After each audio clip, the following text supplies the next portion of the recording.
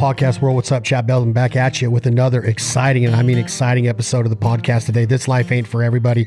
As always, our episode today is brought to you by our friends Lynchburg, Tennessee. Please enjoy it responsibly. Never allow underage drinking. Jack Daniel's, the one and only, one of the most iconic brands of all time in American history, in my opinion. And I think I have a man as my guest today that will agree with that. His story is awesome. I know a little bit about it, and I'm going to learn a lot about it today. And we also have a cool surprise for you during this podcast today. We're actually going to talk whiskey and taste whiskey, and we're going to let you in on those details pretty soon. My guest today is the master distiller of Jack Daniel's whiskey, Lynchburg, Tennessee, Mr. Jeff Arnett. How are you, my man? I'm doing great. It's good to be with you today. Man, I'm glad you're here, and what an honor. I see you got your you got a rooster right behind you, a little pheasant hunting going on. How's life in Lynchburg? It's good. We're not the most populated county. We're the second smallest of 95 that make up the state.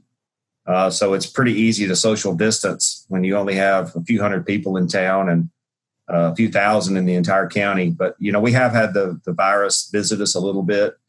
We have about 600 employees, and 3 of them are currently active, and 3 have had it and recovered from it. So, we're monitoring it, doing our very best to protect our employees through this so that we can maintain production, so that we don't create a worldwide shortage of Jack Daniel's. Since every drop is made here, we feel some responsibility to try to maintain that as best we can. So, but we've been pretty lucky, I'd say, and our employees are just wonderful people.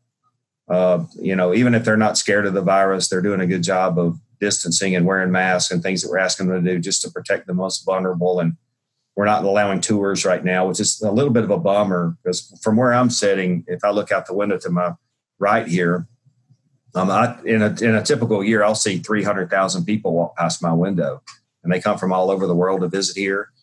To us, that's sort of an honor, because you have to want to get to Lynchburg. It's not like it's near anything.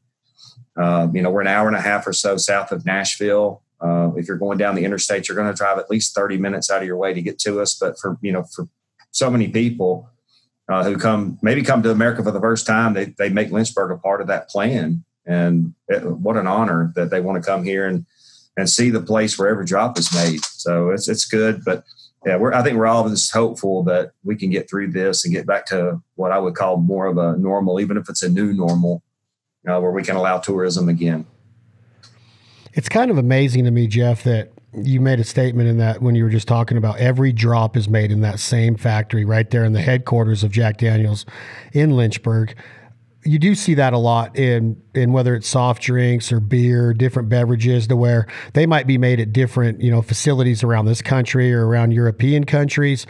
Every bit of Jack Daniel's, which arguably, in my opinion, there is no argument, but I'm sure others would argue that is the most successful, most iconic, whiskey brand for sure, and one of the most iconic brands in American history. It's so amazing that it's done in that little tiny area where there's hundreds of people around, maybe thousands in the entire county, but 100 people in that town, a couple hundred in that town.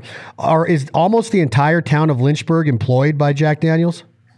If you look at who lives here, many of them are retirees of Jack Daniel's. If they don't work at the distillery, we have a byproduct. So we take the starches and sugars out of the grain in the fermentation process and make alcohol out of that. And then what's left over is high in protein. So we have these rolling grassy hills all around us. It's largely, agricultural, rural. So a lot of people have cattle. So if they don't work at the distillery, they're more apt to be a farmer and raising cattle.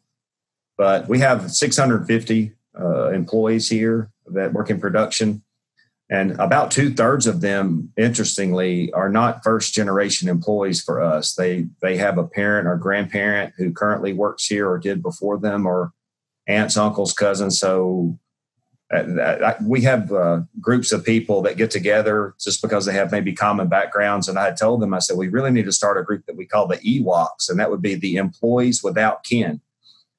Because that's so rare here that somebody works here and doesn't have another family member working here as well. But about a third or so of our employees are EWOCs, I call them. where they're the only ones in their family who've ever worked here. And you made a comment that the county is one of the smallest counties in the state of Tennessee. Mm-hmm. It's true that it's a dry county, right? Which makes it all that much more like, wow, like one of the most iconic, famous liquor brands in the world is made in a dry county, meaning you can't buy alcohol in that county, correct?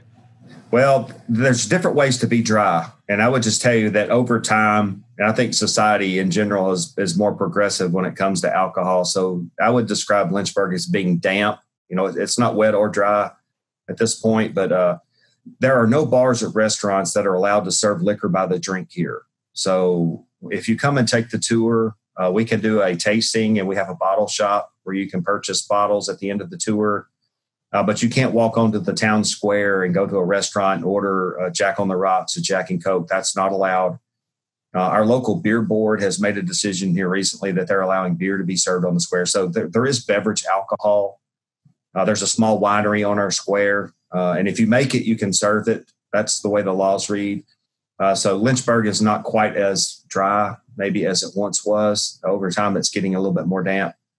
So, but officially, we still are considered a dry town because there's no liquor by the drink allowed in the county. Wow, it's pretty interesting. So you can't bring your own. There's no BYOB or BYO Jack into a restaurant. You can't. No brown bagging. No brown. So if you go to the drive-in, if there is one, you couldn't have a beer in the back of your truck watching a movie? Well, of course, we're such a small community here. There is a drive-in, but it's in the next county. It's in the next county. So, yeah. And pretty much if you drive 10 or 15 miles in any direction out of Lynchburg, you're going into a different county, and they're all wet. Lynchburg is sort of this one little microcosm of going back in time, in so many regards. When you come, and a lot of people who see our black and white ads, and they see pictures of the town, they think it's a movie set that must be like a prop, that it wouldn't look that way if they actually visited. Then they get here and begin to realize that really is the town. I mean, it's just a small town square with an old historic courthouse. It's a great place to visit. There's because there's not a lot of bar, saloon type things on the square. It's very family friendly. If people are passing through on vacation, you can push strollers around town, and people are very friendly here. And there's good food on the square. And of course, there's the smell of mash in the air. You can't go anywhere in Lynchburg. And if the wind's blowing right, you're going to smell, what the hometown product is. It's pretty obvious. It's got a distinct aroma to it. All right. Well, educate me a little bit, Mr. Jeff Arnett. Who was Jack Daniels, and how did this come about to the point to where I've talked with you a little bit in our life, 20, 30 minutes, and you made a comment in that conversation about the recognition of just the bottle without the label, the number 7, probably the most famous bar drink in American history, I would say, is up there as the Jack and Coke, if not by far. In today's world with college kids and stuff, there's probably some other ones out there. But in my 45 years on this earth, it's the Jack and Coke, I would say for sure. Coca-Cola, another iconic brand. You actually see those paired together on signs and in branding, Jack and Coke with both of the logos. So who was he and how? And give me a little bit of the rundown of how it happened to where the brand is where it's at, over 100 years later. Yep. And I'm going to comment on that. You were talking about how iconic the Jack and Coke is.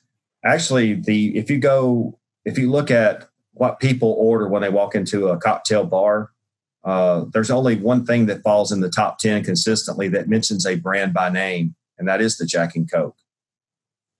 So people can order, a screwdriver, they can order a gin and tonic, they can order a margarita. But those can be made with any brand. But when people ask for a Jack and Coke, they don't mean make me a bourbon and cola. They really mean I want Jack Daniels and I want Coca-Cola because there's something very synergistic, magical about the two. I mean, our flavors just really made up well. And I think I have a little bit of insight on that. At least I think I do. That Jack Daniels has such a clean vanilla note. It's a very signature flavor of the whiskey, and vanilla does very well in Coke. So much so that they make a vanilla Coke and bottle it, like the old fountains would. But, to get into the life of Jack Daniel, he wasn't born into any type of privileged situation. He He was the last child that was born to his mother, the 10th child that she bore, and she died shortly thereafter. So he never knew his birth mother. He actually was raised by a stepmother. So his father remarried, probably out of necessity. His father remarried because he had a young child at home and he needed to work. So he needed someone to take care of Jack. So Jack was raised by a stepmother, and through the stepmother, he had 3 half sisters. So Jack was one of 13 children that were born to his father. And by the time he was a young teenager, his father died of pneumonia. So he found himself orphaned at a pretty young age. He ended up living with an uncle, a relative, for a time because he was still pretty young, just doing odd jobs around farms. Ultimately, he ended up on the farm of a Lutheran minister whose name was Dan Call. And it was on that farm that he learned how to distill whiskey. Actually was mentored by an African-American gentleman whose name was Nathan Green. And this was all prior to the Civil War. And after the Civil War, when Jack was starting up his brand, actually, this man, the one that they called Uncle Nearest, was a business partner of Jack's. So he not only taught Jack and kind of took him under his wing and taught him, but kind of helped him get on his feet. And we still have Green family members, descendants of Nathan Green, who work here today. And his sons came to the Cave Spring when Jack decided to move off the Call farm. But Jack made whiskey out on the Call farm, which is about 4 miles from where I'm sitting right now, for about a decade. And then ultimately he had enough success that he felt like he could buy the distilling equipment. So he was able to buy that from Dan Call. He moved it here, where we're located now. And what I think was probably on Jack's mind, was, first of all, he wanted to get on the road that was connecting. He was sort of out in the middle of nowhere at the Call farm out on Louse Creek. There was a sort of a dirt road path that cut through Lynchburg. There was a water source that was closer to that. That was the most pristine water in the county. We've gone all over Moore County where we're located. There is no water source that matches the one that we have here. Being cold and mineral rich and iron free. I think Jack he had enough success selling whiskey from the Call farm that he was able to buy it and move it here. And the water here, being cold, mineral rich, and iron free, I tell people all the time, that's a great water. It's not necessarily a guarantee of success, but starting with bad water is hard to overcome when you're making a whiskey, because it contributes a lot to the character of it. You use a lot of water in your whiskey making process. But it's, iron free. Iron tends to inhibit fermentation, the calcium content as it flows through all this limestone.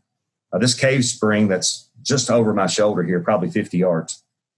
It doesn't matter if it's the hottest day of the summer or the coldest day of the winter, that the water is going to come out of the cave at 56 degrees Fahrenheit. It doesn't move a degree. So it's coming out at ground temperature. That's important because that naturally inhibits any bacteria from being in it. So it's a nice, clean water, mineral rich and iron free. But, he committed to making a great whiskey. He made some choices that I think were fairly bold, especially if I look at the bourbons and other American whiskeys that Jack would have competed with years ago. Jack Daniel's chose a recipe, for instance, that's 80% corn, 12% malted barley, and 8% rye. And that 8% rye content is probably the most notable thing in the grain bill, because the first American whiskeys prior to Prohibition in this country, they were rye. They were rye whiskey. Rye whiskey became almost non-existent for a while. It's made a comeback in the last 10 years or so, but back in the late 1800s and early 1900s, that's the type of whiskey that people drank. And when you take corn out of the grain bill and you add rye into it, it's peppery and it's spicy in character. Jack chose to not do that. He basically dropped that down. We're about a half to a third the typical rye content of a Kentucky bourbon, especially the older bourbons that have been around for a while. So Jack chose to be sweet and oaky in the world of peppery and spicy. So that was a pretty bold choice. He took that, he had confidence in that being different and an outlier that it was in the American whiskey world. He went to St. Louis in 1904 and won the first gold medal for the distillery in that year, won highest honors there. And I think because it just stood out, people said this is American whiskey. They were expecting pepper and spice, and it was, vanilla and oak. It was something completely different. I always say sometimes you got to go, go big or go home. As a friend of mine has that saying, but sometimes you got to risk big to win big. And it gives me a little bit of insight into Jack's character. I think he was a risk taker. He started from nothing. He was an orphan. He built a brand that now is a household name. And he saw some of that success during his own lifetime. But, ultimately, Jack's life was cut pretty short. It was around 1905, 1906. They say he came into the office here and he needed to get some documents out of a safe. It's still, the old office is the oldest building on our grounds. It's just right across the street from where I am right now. There's a big safe in there. And it's very temperamental. I know I have the combination, but it takes me usually 2 or 3 tries to get it to open, even though I feel like I'm doing it the same every time. Sometimes it just doesn't work. But Jack came in trying to get some documents out of it. He got angry because he couldn't open it, and he hauled off and kicked it. It broke his toe, and he was too embarrassed to tell anybody about it, so he didn't seek treatment for it, but it set up blood poisoning, so they had to amputate his toe and then his foot, then his leg below the knee, and then his leg all the way up to the hip. So over a course of about 5 years, they never could hold off the blood poisoning, and eventually that took his life. And I know that's just a morbid, thing to have to say about somebody, but of course, everything here, we try to impart wisdom to people, and we just tell them that if you should learn nothing else from Jack's life and death, it's that you should never go to work too early because it can kill you. Because if he hadn't been the first one in the office that day, he probably wouldn't have been in that position. So what do you think is the main thing that, with his life being cut short, what was going on within that office that kept it going? What were the principles, and what was the culture that was set forth by this man? And is it the exact same where you sit today as the master distiller? Has it been a traditional thing for this long? But it seems to me like he did not have enough time to really get that message across, like the CEO mentality, to make sure that the company would survive without his dream, his vision, his passion. What happened to where it would continue? Did he have like an intern that was following in his footsteps and shadowing him so he could take over? Yeah. Jack never married. So he was a lifelong bachelor, but he did have a lot of brothers and sisters. Like I was saying, he was one of 13 children that were born to his father. So he had already enrolled his nephews to help him run the distillery. And the most notable of them would be Lem Motlow. And I guess I would also include Jess Motlow in that group as well. So Lem was the business-minded nephew, the one who knew how to run the business and, kind of keep the books, if you will. So Jack ultimately ended up willing the distillery to him. And he had been getting sick later in his life. His blood poisoning was, they never were able to stave that off. So it took about 5 years. But he went ahead and willed the distillery to them before he passed. But yeah, definitely Jack understood that he wasn't going to be able to grow a big brand if he just sold here in Lynchburg. But he did build 2 saloons, because prior to Prohibition, everything was wet in this country. He understood the connection of whiskey and music. He bought the first musical instruments that we know of in the town and created the Silver Cornet Band, and he would have them play on the square around the courthouse. And that would draw people to town. They would go over and get something to drink and sit and listen to the music. And of course, this was before radio or people had record players or any way of listening to music. The only way to hear music was to hear it live. So Jack had gotten out and traveled. He'd gone to St. Louis and won his first gold medal. He had gotten a little bit of culturing, I would call it, but he loved music. Besides whiskey, the other love that we know Jack had was music, and he wanted to share that with the townspeople of Lynchburg. And you see our brand, we still do a lot of things on the music front. We sponsor a lot of stages of music because we feel like, good music and good whiskey just seem to make, good friends and good times. So we're still committed to that as a brand. And that's largely being, true to our founders' beginnings. But, you're asking me about what it was that, made Jack, brands that he competed with back in the 1860s and 70s don't exist today. And there must be some reason why we're still here and they're not. But there's a saying on the wall. If I go over to Jack's old office, it says, every day you make it the best you can. Even though the master distiller's job description can be a lengthy one, if I had to summarize it into a single sentence, as far as what I'm here to do, it's just that's a nice summary of what a master distiller is or should be doing. And that is every day you're making it, just making sure it's the best it can be, that you're using the best grains in water, yeast, not compromising the process. And I've got a lot of help doing that. I've got, really committed employees who, I don't have to go over and police them and tell them, not to cut corners, because they all take great pride in what we make here. So, it's a position of honor simply because of the people that you're entrusted to lead here and how much they love the brand. You want to be your best for them, and I think they want to be their best for you. So it's a great job, needless to say. Well, let's think about this also, and you tell me your opinion on this, Jeff. Okay. You keep mentioning ingredients. You said the word mash a little bit earlier. You've said the water temperature coming out at ground temp at 56 degrees. I think that's a big part to do with this is the actual taste, right? Like the actual quality of what we're talking about here. And I've had this discussion on things like hot sauce or salsa and things and you have these salsas and these hot sauces and, like what I'm saying, and somebody's like, well, my homemade is the best ever. And I often think about things like that. It's like, how can you say that your pepper sauce is better than Tabasco? Because at one time that Tabasco was somebody's dream, somebody's local recipe, and the demand got so big, you know what I'm saying? So that's how I look at it. Like Jack Daniel's, there's a lot of stuff out there that they would say, well, this one's better, this custom one's better, this whiskey's better. And does that concept make sense to you? Like the quality that goes into every barrel is still there. The tender love and care that goes into that recipe and that barrel. And what your job is to make sure that not one drop of that whiskey is bottled to go out to a retail location, a bar, the end consumer, without having that stamp, that Jack Daniel stamp of approval on it. Yeah. There's a saying that I guess probably came during the computer age that if it was garbage in, it'll be garbage out. And I think that's definitely true of whiskey, that it's hard to overcome. Like I said, water is important. Having great water isn't a guarantee of success, but having bad water would probably be a guarantee of failure. It's just hard to overcome it. But we're blessed with a great water system here that supports the distiller. Every drop of Jack Daniel's is made from it.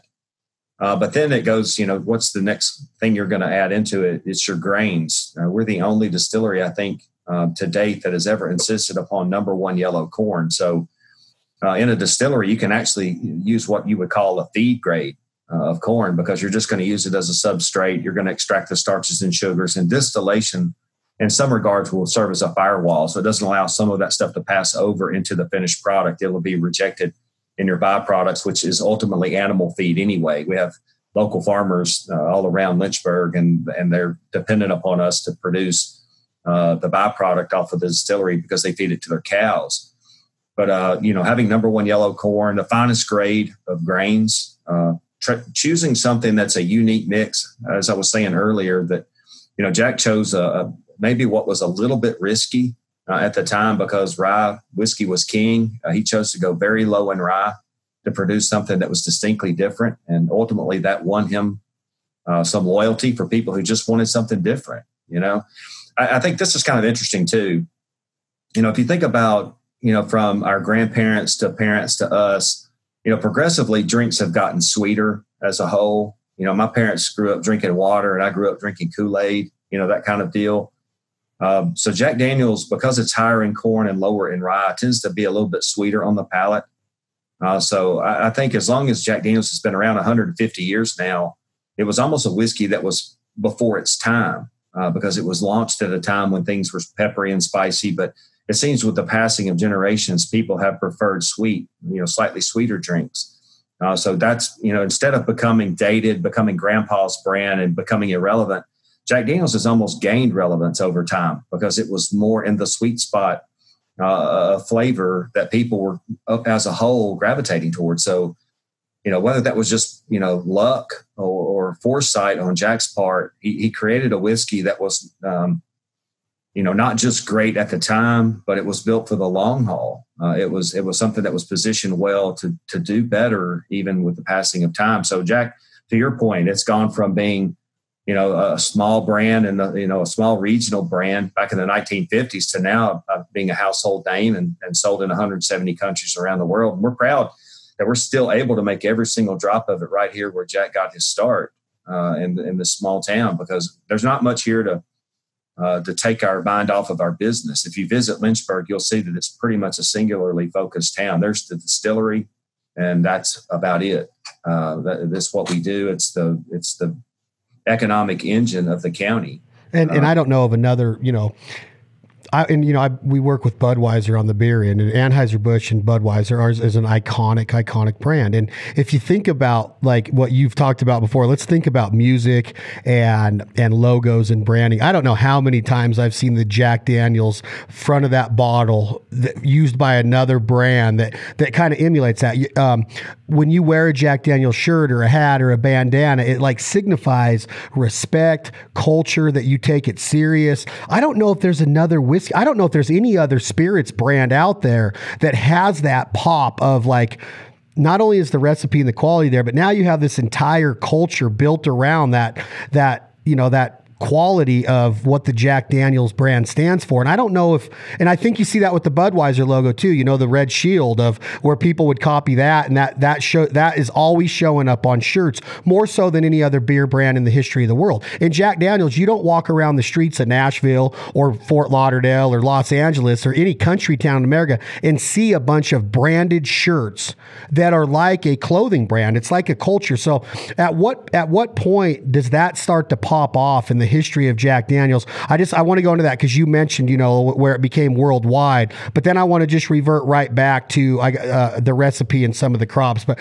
do you know in the history of the brand, Jeff, of like, when did people really start? And I don't want to get into the Sinatras and all that. That's coming up. But when did people start wearing it on their shirt to show that they had pride in this whiskey that they love the taste of? I'd say, definitely Sinatra. We'll get into that a little bit later, but when you began to see like Keith Richards, the Rolling Stones, you started seeing people that were big music acts that, they wouldn't necessarily be wearing the shirts, but they would have the bottle in their hands. They'd be photographed with it. That became, I think, a turning point where it became more than just a whiskey brand. It was somewhat a statement of you and your values. And, I think Jack Daniel's has somewhat of a reputation, if you will, that it didn't necessarily always follow the standard guidance. Jack was a person, we were talking earlier about how he kind of blazed his own trail. He chose a unique grain bill. He stuck with the charcoal mellowing process when others kind of departed from it, kind of committed himself to it and perfected it. And it made his whiskey different. And by standing out, he gained some fame. And I think most artists, I think if you look at it, most artists don't find it flattery when you say that they sound like somebody else. They want to have a unique sound that when you hear them sing or you hear their music, it's them, that they're very distinct. But you also wouldn't say, I always know that's you because you sound like X or Y or Z. They all want to be originals. And I think that's what Jack represents to them too, is it was sort of one of the first, and it was very original, and it's kind of blazed its own trail, and it's got maybe a little bit of an independent spirit about it that says something about them. But you're talking about the loyalty of people who are willing to wear Jack Daniel's t-shirts. Let's talk about tattoos. I mean, how many brands do people love so much that they will, a t-shirt is a daily choice. A tattoo is a lifelong choice. So, Jack Daniel's, I think as a brand is the most, there was a study done about it. It is the most branded trademark that people have on their bodies. I think the next one behind it is Harley Davidson. Isn't that crazy? So it is. They believe it is the number one most tattooed brand that people put on themselves. Wow! And you think that people that's awesome. I mean, that's the person right there that is going to be with you forever. Yeah, that they're if you're out of Jack Daniel's, they'll drink water. That's how loyal they are. I'm the same exact way, and I'm not kidding. It's so easy for me to make that distinction, but the distinction of me is my palate of the taste of it. And that's all there is to it. I'm not going to sit there and go drink something just because it's a famous brand if I don't like it. And the thing about it being a famous brand is that it's amazing. Like it's got that taste. And so does Coca-Cola. Like you could sit there in your chair in Lynchburg right now, Mr. Jeff Arnett, and tell me that Pepsi's better than Coke. And I will argue with you until the end of time, right? Until the cows come home. It's not even close to taste, but I'm not here to be like a know-it-all about taste. I'm just saying that people's palate that's the reason why they're loyal to Jack Daniels. When does that ingredient list, and I know you can't give away trade secrets, but you are an open book. When does it become mash? What is mash? Is it when it's all mixed together and stirred up and it looks like mashed potatoes? That's why it's called mash? And why is the smell and the aroma of that mash so strong and stout that the entire county or the entire town of Lynchburg can smell it depending on wind direction? Yeah. So we'll take the cave spring water, flowing at 56 degrees Fahrenheit into the process. And then we bring in 3 grains. We bring them in as whole grains. That kind of protects them. Every grain sort of has an outer shell that protects its inner starches. So you want to preserve those as long as you can. So we'll grind the grains literally right before we go into a cooking process, but we'll take the water, 3 grains at the percentages that we were talking earlier, 80% corn, 12% malted barley, and 8% rye. And we'll go through a cooking process that's designed to basically get the starches that are resident inside those grains out into a soluble form, put them out on a liquid structure, because we basically need those to be unlocked and accessible to the yeast. So it becomes what we would call a mash cook after it comes out of the mash cooking process. So we heat it up, kind of like make a big corn chowder, if you will. And then we'll pass it over into the fermenter where it meets up with the yeast.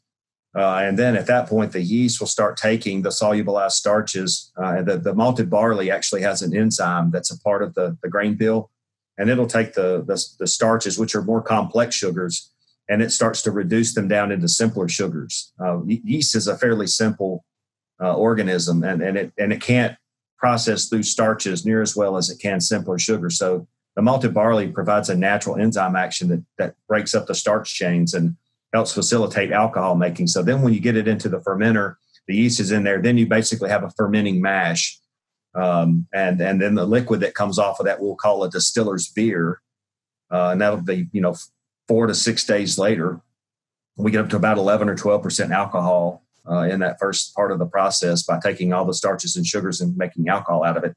But as you're making alcohol, you're also, as yeast takes some of the sugar and makes alcohol, it also has another byproduct, which is like CO2. So you'll have a carbon dioxide expression. So that's where the smell comes from. It kind of carries that as it starts to bubble. It almost looks like it's boiling, like it's hot. But you can stick your finger in it. It may be cooler than the room. It could be, 75, 80 degrees, but it's boiling because all these bubbles are coming up. But that's just the CO2 expression. That's part of the fermentation process. But that puts the aroma into the air. As soon as that's completed, then it's off to the distillation column where we can separate the alcohol in that liquid and concentrate it. We'll go from 11 or 12% alcohol up to 70% by passing it to the column. So we distill at 140 proof. And when that process is taking place, and now with the portfolio of Jack Daniels, when you go into a bar today, it's not just old number 7 anymore.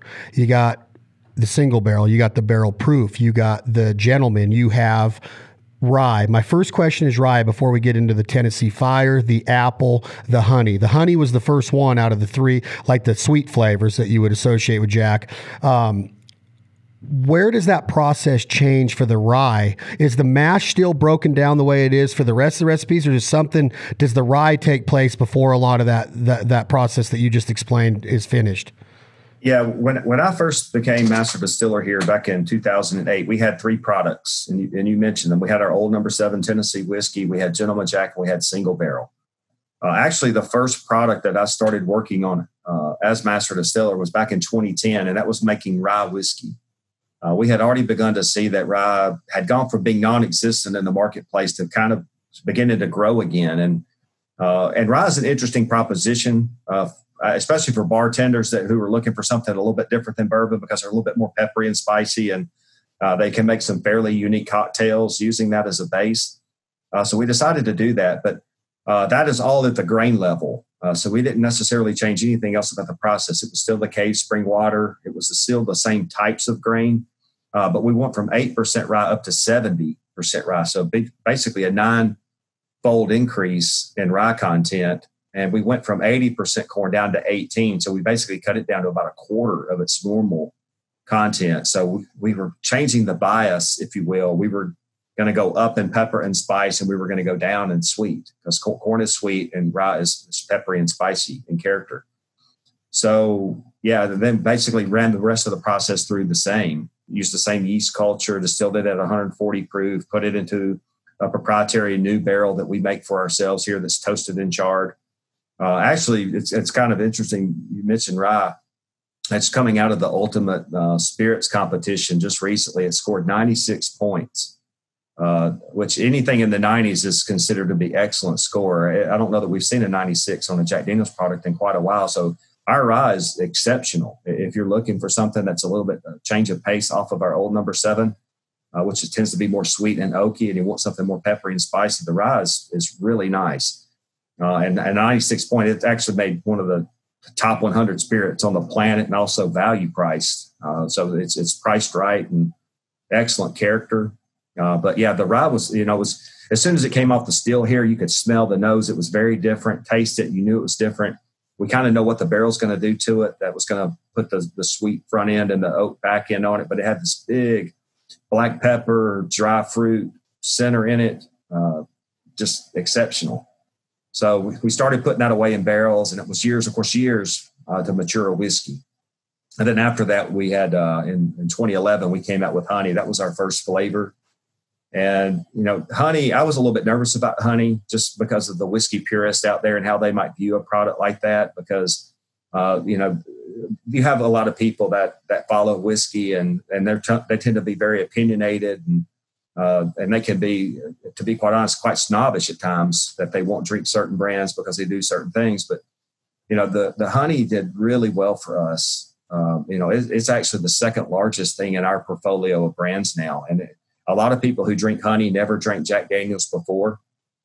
So it brought a whole new drinker to our brand.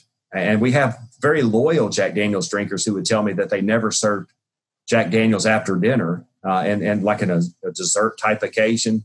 But the honey allows them to do that. They basically take a product from Jack Daniel's because it pairs well with ice cream, chocolate, other things like that because of its sweet nature. So yeah, honey was an important step for us, I think, and one that I was a little bit worried about, but no longer worried about it for sure. How long before you get this idea in your head, or the team at Jack Daniel's gets this idea of honey in their head in 2000? Is it in 2008 when you first start? Is it a 3-year process to master it to where you guys have the confidence to go to market with it, or how does that take place and how long?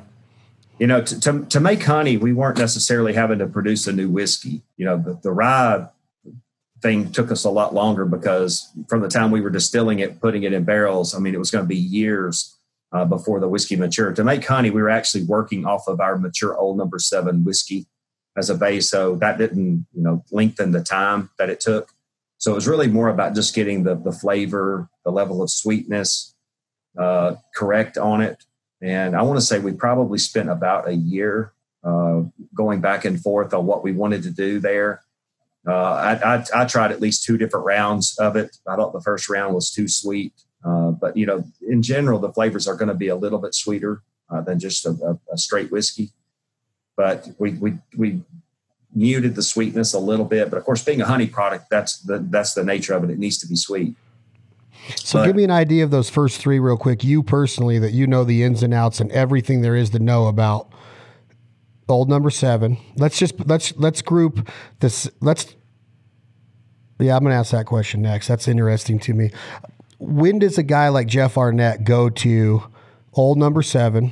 What are you in the mood for? And then when do you personally pick up a bottle of rye and pour some? Is it neat or on the rocks when you do rye? And are you one of the guys that will sit with your wife after a nice barbecue or dinner and sip on a little honey out on the back deck on a summer night? You know, we have 11 products now, and I'm fortunate to have access to pretty much all of them.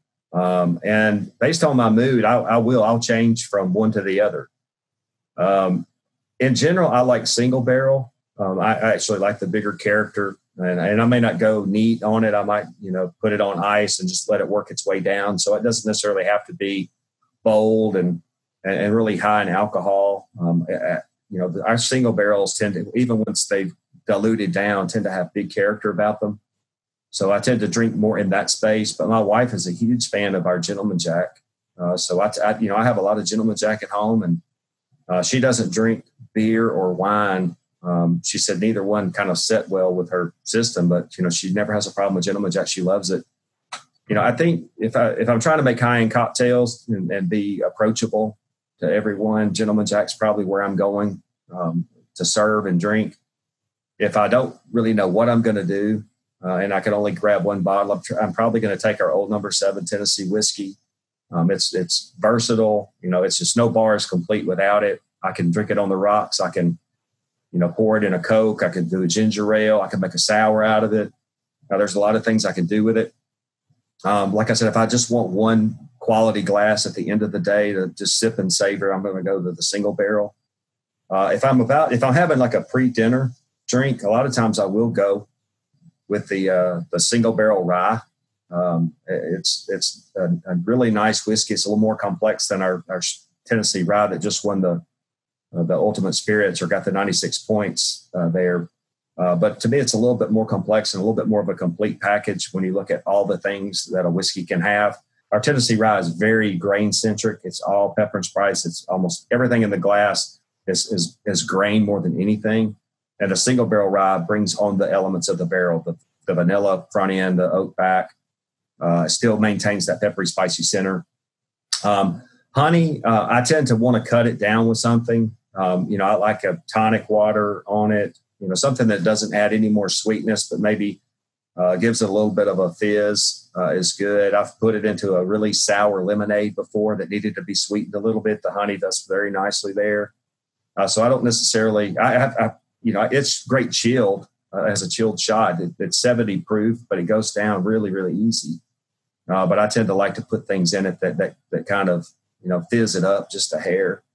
Also, we have a Tennessee Fire and an apple. The apple, I think, is really good with a ginger beer in it. That's the way I've been enjoying. That sounds good. I'm writing that down. That's good. Wait, yeah. Is there a particular ginger beer that you would tell me to get with this? No, I haven't followed particular brands of it. I've just gone and grabbed, one from the grocery store, and they've all seemed to be pretty good. So, ginger beer and apple. Yep. Okay, good. Really good. Really good. Okay, explain to me, Mr. Jeff, on what is the overall consensus in your opinion, if you had to guess, of the three mains, the single barrel, the Gentleman, and the 7, taste-wise, flavor-wise? What do you think is the overall consensus favorite of the Jack Daniel's family of drinkers? Well, if you just look at it strictly on a sales basis, it would have to be our Old No. 7 Tennessee whiskey. And of those three, it's the one that I described as being the most balanced. What we look for from a batch of our Old No. 7 would be the same balance of sweet and oak notes. We put together about 150 to 200 barrels. They come from different floors of different warehouses. And we try to create something that doesn't have much of a bias on the palate. And we'll get more into that on where flavors show up and how to interpret a whiskey once it's in the mouth. It's not just what you taste, but where you're tasting it. That's telling you something about it. But the Old No. 7 is a very balanced expression of a whiskey, equal parts sweet and oak. If somebody doesn't like a lot of bitterness, if you're somebody who tends to stay and if you drink wines, but you don't like wines that are overly oaked, then I would say that you're probably going to favor Gentleman Jack. Gentleman Jack is produced very similar to our Old No. 7 Tennessee whiskey. It's different barrels and different floors, but instead of going to the bottle after it's been matured, it's going to go through charcoal mellowing a second time. And what happens in charcoal mellowing is charcoal tends to absorb bitterness into itself. So all of our whiskey goes through charcoal the first time, right after the distillation process and before the barrel, and it absorbs the bitterness of the grains into itself, and it sweetens the distillate by doing that. Now, once it goes into the barrel is going to add on sweet notes and bitter notes. So the barrel has its own set of complex flavors that it adds. If you like the sweet notes of a barrel, but you don't like the bitter notes, then Gentleman Jack is the way to go, because we're going to maintain, or the whiskey is going to retain all the sweetness of the barrel, but we'll soften the back end or the exit, the bitter edge that a barrel can add. So Gentleman Jack is a little bit more flavor forward. It comes up on the tip of the tongue. It makes for a great Manhattan because your bitters really shine in it. So I think it's an excellent cocktail whiskey, but very approachable. So are these words that you're using, the sweet, not bitter, the approachable, the softness, it sounds like a Southern gentleman. Is that the marketing that goes behind putting this name to it in the early stages of coming up with the name? Yeah, I think for a lot of people, they would describe it as maybe a little bit more refined, a little more sophisticated, but at the same time, it is the softer side of Jack Daniel's. Because oak is a polarizing feature. Like I said, a lot of people don't really know why they like certain wines and dislike certain wines, but sometimes it comes down to how much oak the wine has on it is the actual feature. It's not whether it's a white or a red as much as it is it's heavily oaked or not. And whiskey can be the same way. But so Gentleman Jack is sort of on the light end of oak. It's got the shortest finish. It's very approachable for that reason, because that one feature that people might love or hate has just been taken off the table. So you step up in Old Number 7, you get the balanced expression, equal parts sweet and oak. Then you go to single barrel, and single barrels can be different. The nature of a single barrel is that they can be really sweet or they can be really oaky. I tell people the only standard that I have for a single barrel is that I want it to be really something. I don't want it to be low character. I don't mind the movement, but it needs to make a statement. It needs to have good color. It needs to have a good aroma. But as long as it's really something, whether it be really sweet or really oaky or just, really balanced, all those things are good. But, single barrel is about exploring your palate, learning what you like. That's, I think we'll see that when we get to the barrel selection later, that you'll have a barrel that kind of comes off as sweeter than the other two. You'll have one that tends to have a longer finish than the other two. And then you're seeing something that is balancing in the middle. And then you're going to favor one of those. If you're just being honest with yourself, there will be one that stands out to you as being, the one you want. And of course, that's what the whole single barrel program allows you to do, is to explore your palate. And ultimately, if you'll step up, taste the whiskey up front and make one your own, just find the barrel that speaks to your personality. Yeah. And I think that, with this program we're talking about, when you start talking about status symbols and collectibles and things, beer steins or things that would go at the bar business, old, really nostalgic neon lights. You've been there, done that. You've seen it all in cowboy movies, Western movies, Nashville, honky tonks, country music, rock and roll bars, Harley Davidson bars. The Jack barrel is like the ultimate status symbol of, man, you got a barrel. Oh my gosh, you got a barrel lid. Like, it's so cool. Yeah. And now this is available. It's been available for a few years now, of a customer can come to Jack Daniel's and do what we're talking about today, what we're going to do over Zoom, which I wish I was there with you in Lynchburg, and I will be soon enough, Mr. Jeff. But this barrel program and this barrel selection program is a program to where you can come in and taste test and go through these flavors and the different parts of the tongue and what it's doing with your palate. Pick your barrel, and then I want you to take it from there. Of it's bottled, you get all the bottles, you get the barrel, you get the barrel lid. You can actually get a logo on a little necklace that hangs around the neck, a little medallion that hangs off of the neck of each of the bottles that you get. How does it work? How do we find out information on this? How many bottles are made from a bottle? How many bottles of single barrel do you get out of a barrel? And how is this available to the general public? What do we need to know about it? Okay. Well, first of all, single barrel got introduced in 1997 for the first time. And in that first year that it was in the market, we had some customers who had gotten bottles that came from different barrels. And they approached us and said, we liked both bottles. Both the barrels were nice, but just discussing it amongst ourselves, we had a clear favorite. And if you would give us the opportunity, we would love to taste some barrels up front. And the one that we like, we would be willing to buy the entire contents of it. So the first group to ever do that was the Ritz-Carlton Hotel. And then others heard that they had done that. And I think 5 more groups came to us that first year. So we sold about 6 barrels back when there was no personal collection program. So in 1998, we finally decided, let's just go ahead and let people know that this is an option. If you're a discerning drinker, you know what you like, you want the opportunity to control what the whiskey tastes like instead of just, exploring the randomness that can be single barrel. If you want to take control of that, you can. So this program has, over the years, we first started calling it By the Barrel, and then it became personal collection. But today it represents about 10% of all of our single barrel. So it's, a single barrel is like 1 barrel in 100 for us. If you just look at the count, the stuff that's in our warehouses and what gets hand selected to be single barrel by us, it's about 1 barrel in 100. And then 10% of that being personally selected by a customer, then the math starts to change. It's like literally like 1 barrel in 1,000 now. So that's, when people ask, how special is this? Well, 1 barrel in 1,000 sounds pretty good to me. The opportunity to pick that way. But anybody can do this. What we typically do is we sell these both domestically and internationally, and they're sold at whatever the market proof is. So it's 94 proof in the U.S. It's 90 in some markets outside the U.S. And in the U.S. we also have what we call a barrel proof single barrel program. So if people don't want the 94 proof option, the barrel proof can be anywhere from 128 up to 138. So you get fewer bottles, of course, because the liquid contents of the barrel don't change. But when you go with the higher proof, there's less liquid to bottle. So what you're typically going to get at 94 proof, I've seen them range anywhere from 200 bottles to 300 bottles, but we tell people around 250 is a good estimate. Wow. The number of bottles that you can get. If you go at cask strength, that's going to be more like 150 to 180.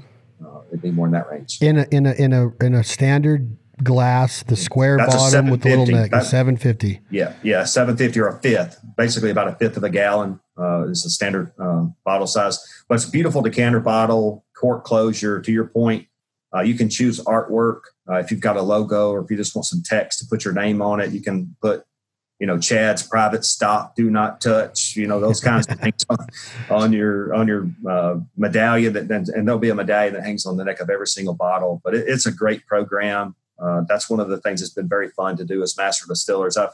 I've met with business owners who buy them, to sell to customers or to serve the customers. And I've had people that were just, had a milestone with their business and just rewarded themselves. I've had people who've retired and said, I always said the day I retire, I'm going to go and buy a barrel for myself.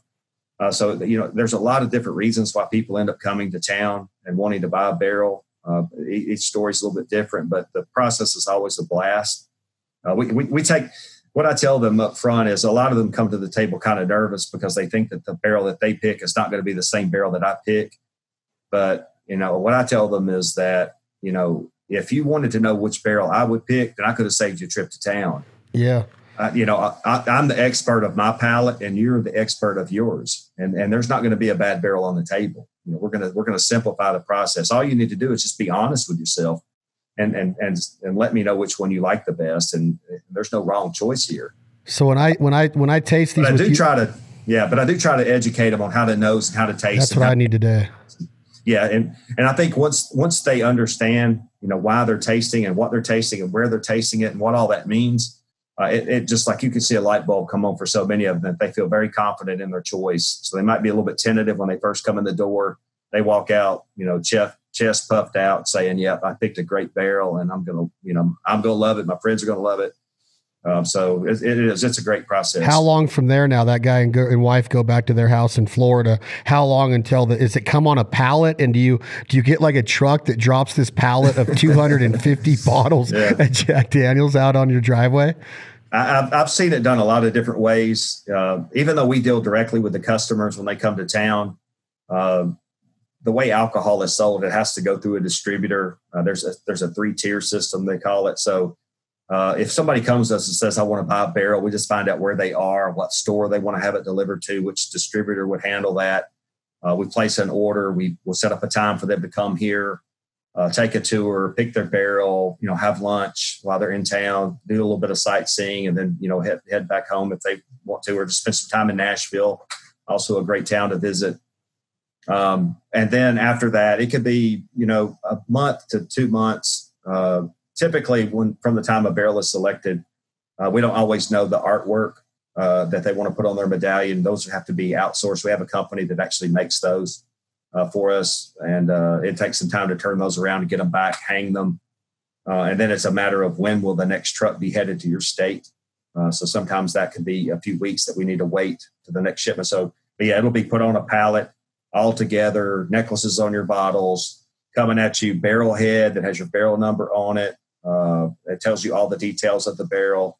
A beautiful, nice display piece that goes along with it. But you're looking at about 250 bottles, give or take a few, that all have your name. Oh, dang it. Jeff, what am I going to sound like when I call my guy at Liberty Safes and say I need to order 6 gun safes? And he says, how many guns are you buying? And I go, no, it's for Jack Daniels. I mean, I'm going to protect these because, I'm letting people know through our association and partnership with Jack Daniels Corporate, and we're going to be a part of this barrel program, and we want to be a good voice of it, and we want to fly the flag the right way. And we're going to do a barrel tasting today, but it's one of those things to where I look at it as a celebration. We always talk about responsibility. We always talk about making sure no underage drinking. We take it very serious because we aren't afraid to admit that we do enjoy Jack Daniels at Duck Camp. And I think that Jack Daniels is so formidable in that opinion of, hey, we support conservation. We support the outdoorsman. And you guys have always had a strong voice and a placement in that. So I don't want to shy away from the fact that, yes, we are adults and we do enjoy a Jack Daniels at Duck Camp. And that's what we do. And we're responsible about it. And we do not abuse it. When you start talking about these numbers, I want to make sure that people understand, these are going to be something that the foul life that we can take and say thank you to a landowner, thank you to a farmer for what you do for the ecosystem and feeding wildlife and feeding America. Thank you to a conservation effort, or one of our partners we might be on a hunt with Benelli and say, hey, here you go. Thank you very much, Mr. Tom, for coming on the hunt. So that's what I think that people can look forward to. The program like this is when you get an idea and you want something to be able to have pride in and have that medallion hanging from it, and you went to Lynchburg and you tasted the barrels with Mr. Jeff Arnett and the whole team at Jack Daniels.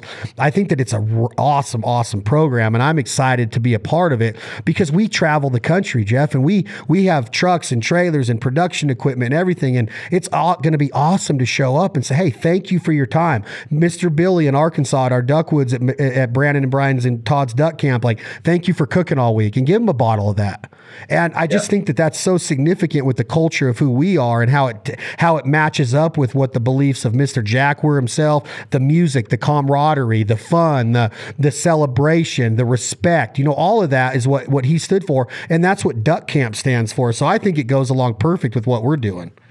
Yeah. I actually have a good friend from high school who now runs a company, and he started buying barrels from me years ago. He and his partner will come up at least once a year. They're going to pick one barrel, sometimes two, based on kind of what their inventory looks like. But they go out and bid mechanical work. And he said that from the time he started buying barrels, the way to your point, as far as, using them for business purposes, but he said every time he gets a chance to bid on work, when he drops his bid off, he leaves a bottle of whiskey on it. Along with a note that says, we appreciate the opportunity to earn your trust in your business.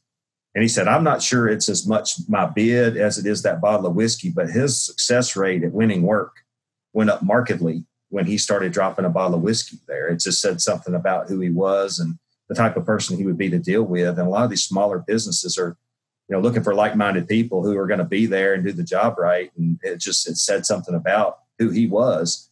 If he had never worked with them before, they're like, there was one guy that dropped a bottle of whiskey with his bid and they were all pretty close. Let's go with him. He's our kind of guy. But, instead of getting all those gun safe, definitely whiskey is one of those things that historically has always had value. That was the way that, currency has become the way that people it's going to replace bartering, if you will, where it's much more likely that people are going to give you cash or credit cards or stuff like that. But, long ago, if you needed somebody to do a job for you, if you wanted to do some trading, whiskey was a great media to trade with.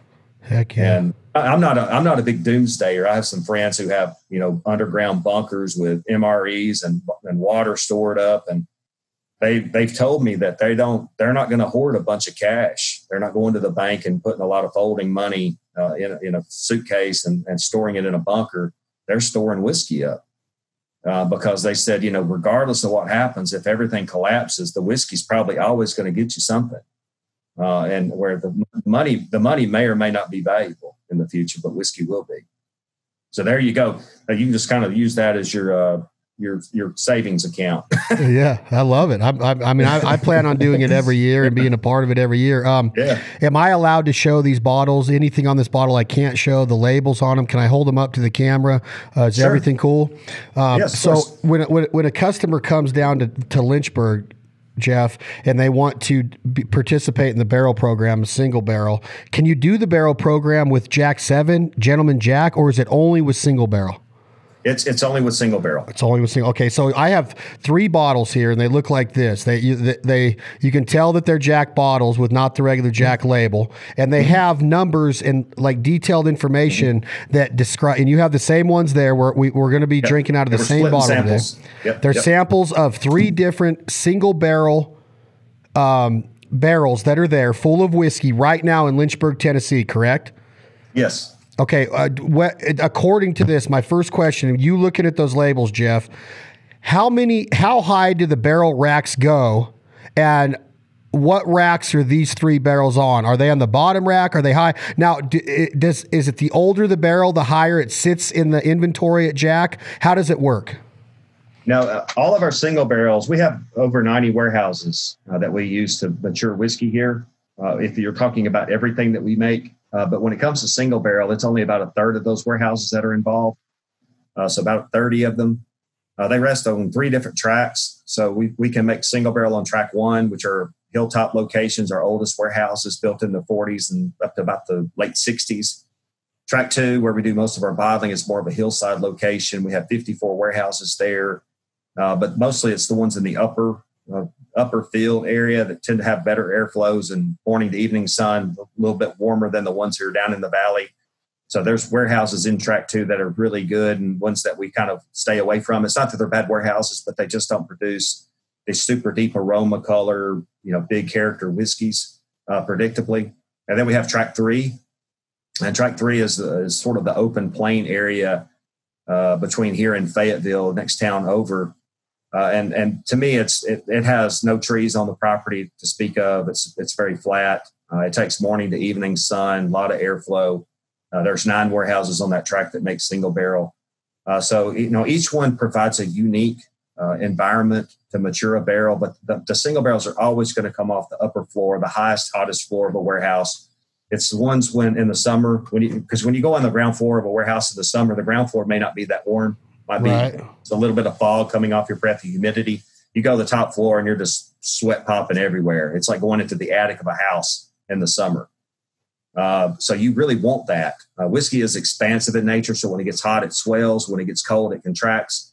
And that's where it's the pushing into the barrel and pulling back that creates that color and the character. And the more you can amplify that action, the better it's going to be to create, the deeper aromas and colors that you're expecting from a single barrel. And single barrel should be our highest character whiskey of everything we make at Jack Daniel's. So do you give me a rundown of questions when I get there? Do you say, what kind of candy do you like? What kind of soda do you drink? Do you like water? Do you like coffee? What kind of wine? Are you white wine or red? How do you start to form the first initial, okay, I think I got the 3 barrels I want you to choose from?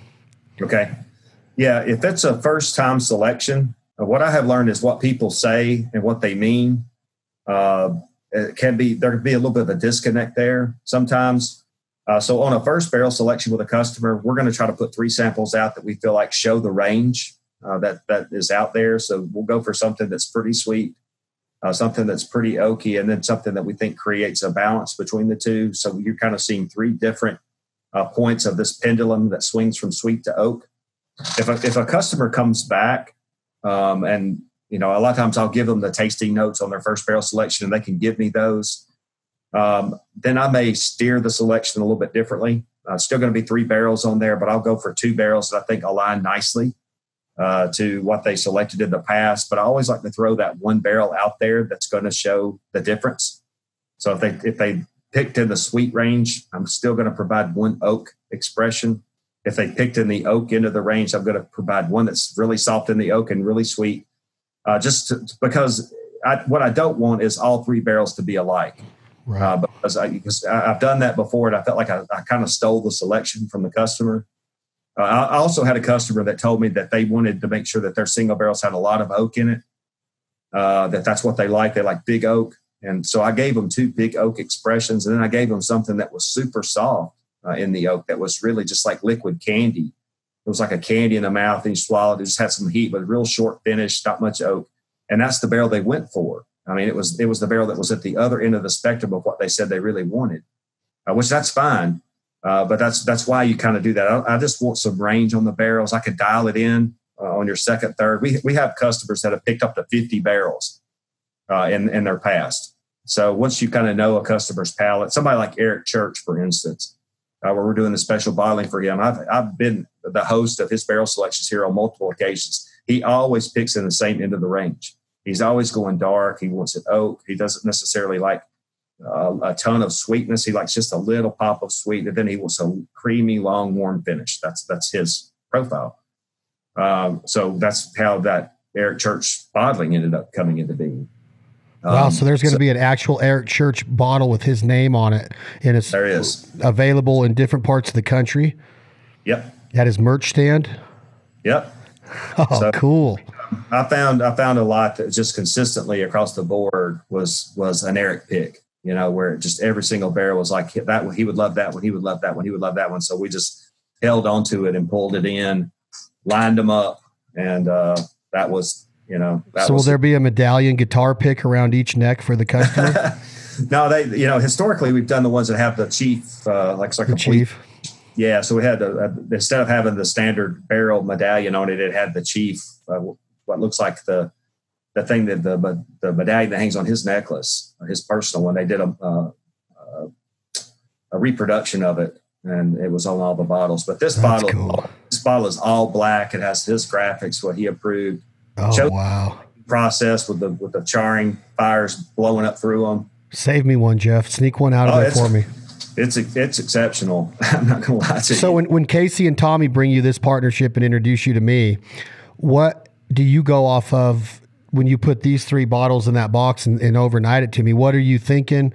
I'm not there. I can't do 50 like Eric gets to do. I got 3 here in front of me. Did you take a wide range with these 3, or did you kind of just think, oh, he's a duck hunter, he probably likes red meat, he likes, how did you come up with these?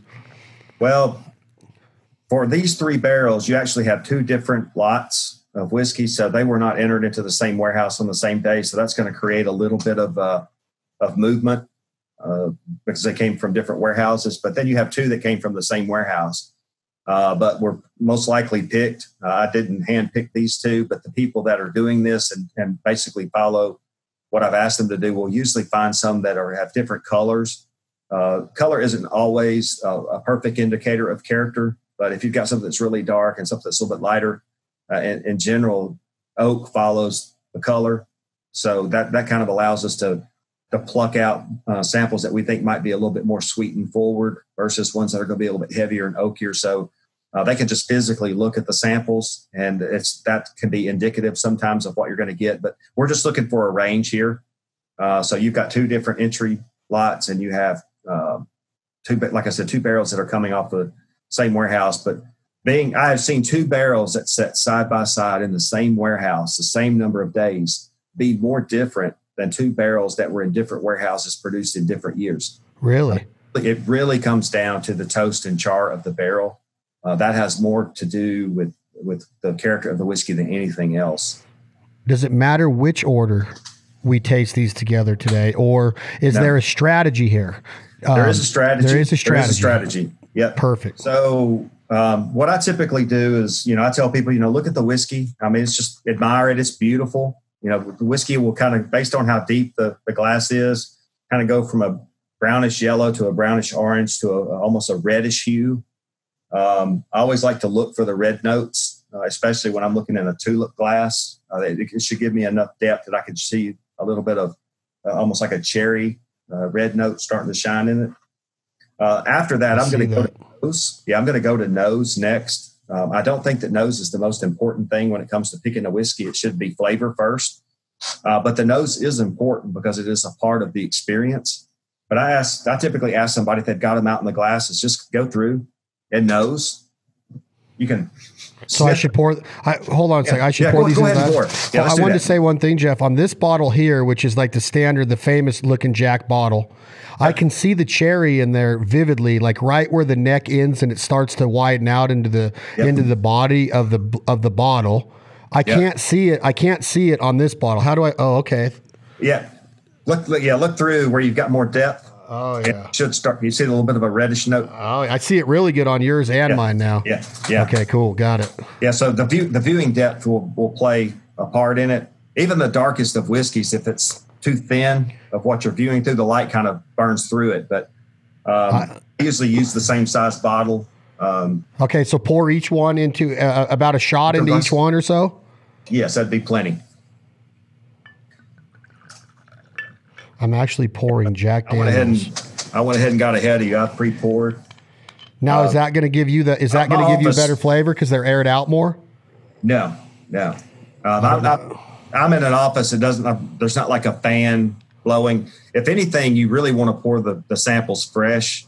That's what I'm doing. So I'm actually pouring fresh Jack Daniels on microphone. Yep. Can you hear that? I'm going to let them hear it one more time. Okay, so that's that one. That's that one. And this one is going to be over here. I hope y'all can hear this. This is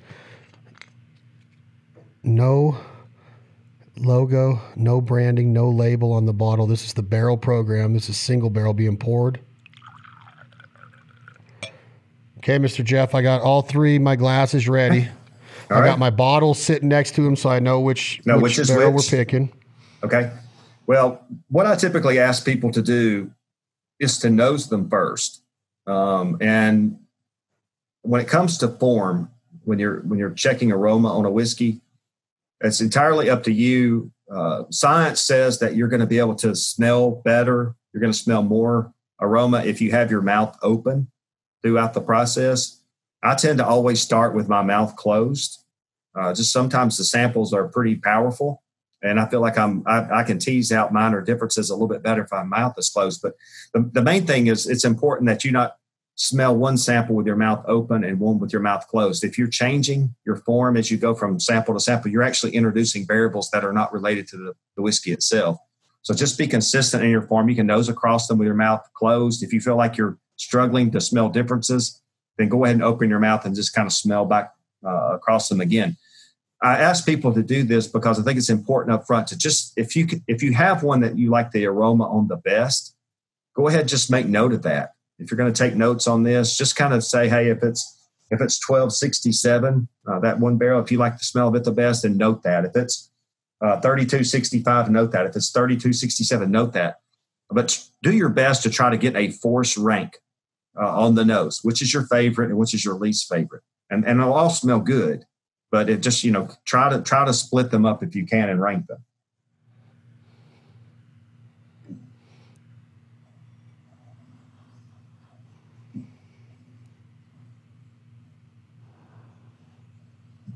Yeah, to me, there's nothing objectionable in any of them. They all smell pretty nice. I think 1267 maybe smells slightly sweeter on the nose as compared to the other two. That was the first one I smelled, and I absolutely loved it. I'm going to smell the second one now. Yeah. Yeah, to me, 1267, if that was the first one you smelled, it almost smells like a stick of juicy fruit gum. It's man, it's good. It's real. Yeah, it's really It does. sweet. It smells like a stick of gum. Yeah, like juicy fruit gum. Man. Okay, so then that's 1267. Okay, so now the next one that I'm going to try is 3265. Okay.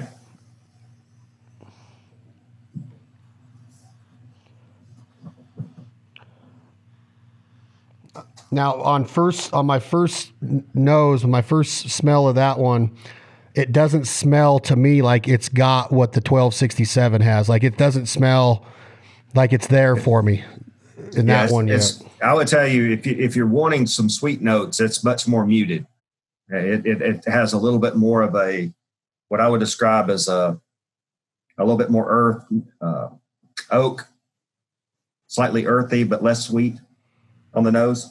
That one right there, that one I just did? Yeah, on 3265. Big difference. Huge difference. Like between those first two. Like I almost have to smell harder to get something out of the 3265. Is that what you're getting to? Well, yes. And like I said, if you're not using your mouth, nosing with your mouth open, that might be where you want to do it if it helps you open up and discern a little bit more. Okay, so now I'm on to 3267, and I'm saying that my order for me is by far 1267 would be my pick through smell. Second would be 3265. Third would be 3267 in that order. Well, that's good. And now the disappointing news is that sometimes the nose and the flavor don't follow as cleanly as you might think they would.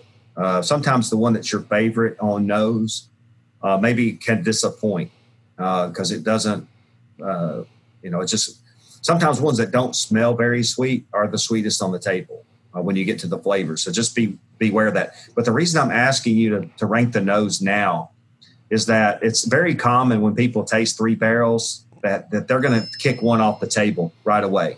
They're going to say, I don't like that one. But they're really going to struggle between the other two, saying, I really like them both. And it's very hard to choose between them. And I think just off the nose, or you're talking about when they taste it is what you're saying? When they taste them. Yeah. Okay. So we'll kind of just with the nose, like it's a runaway right now with my nose. Yep.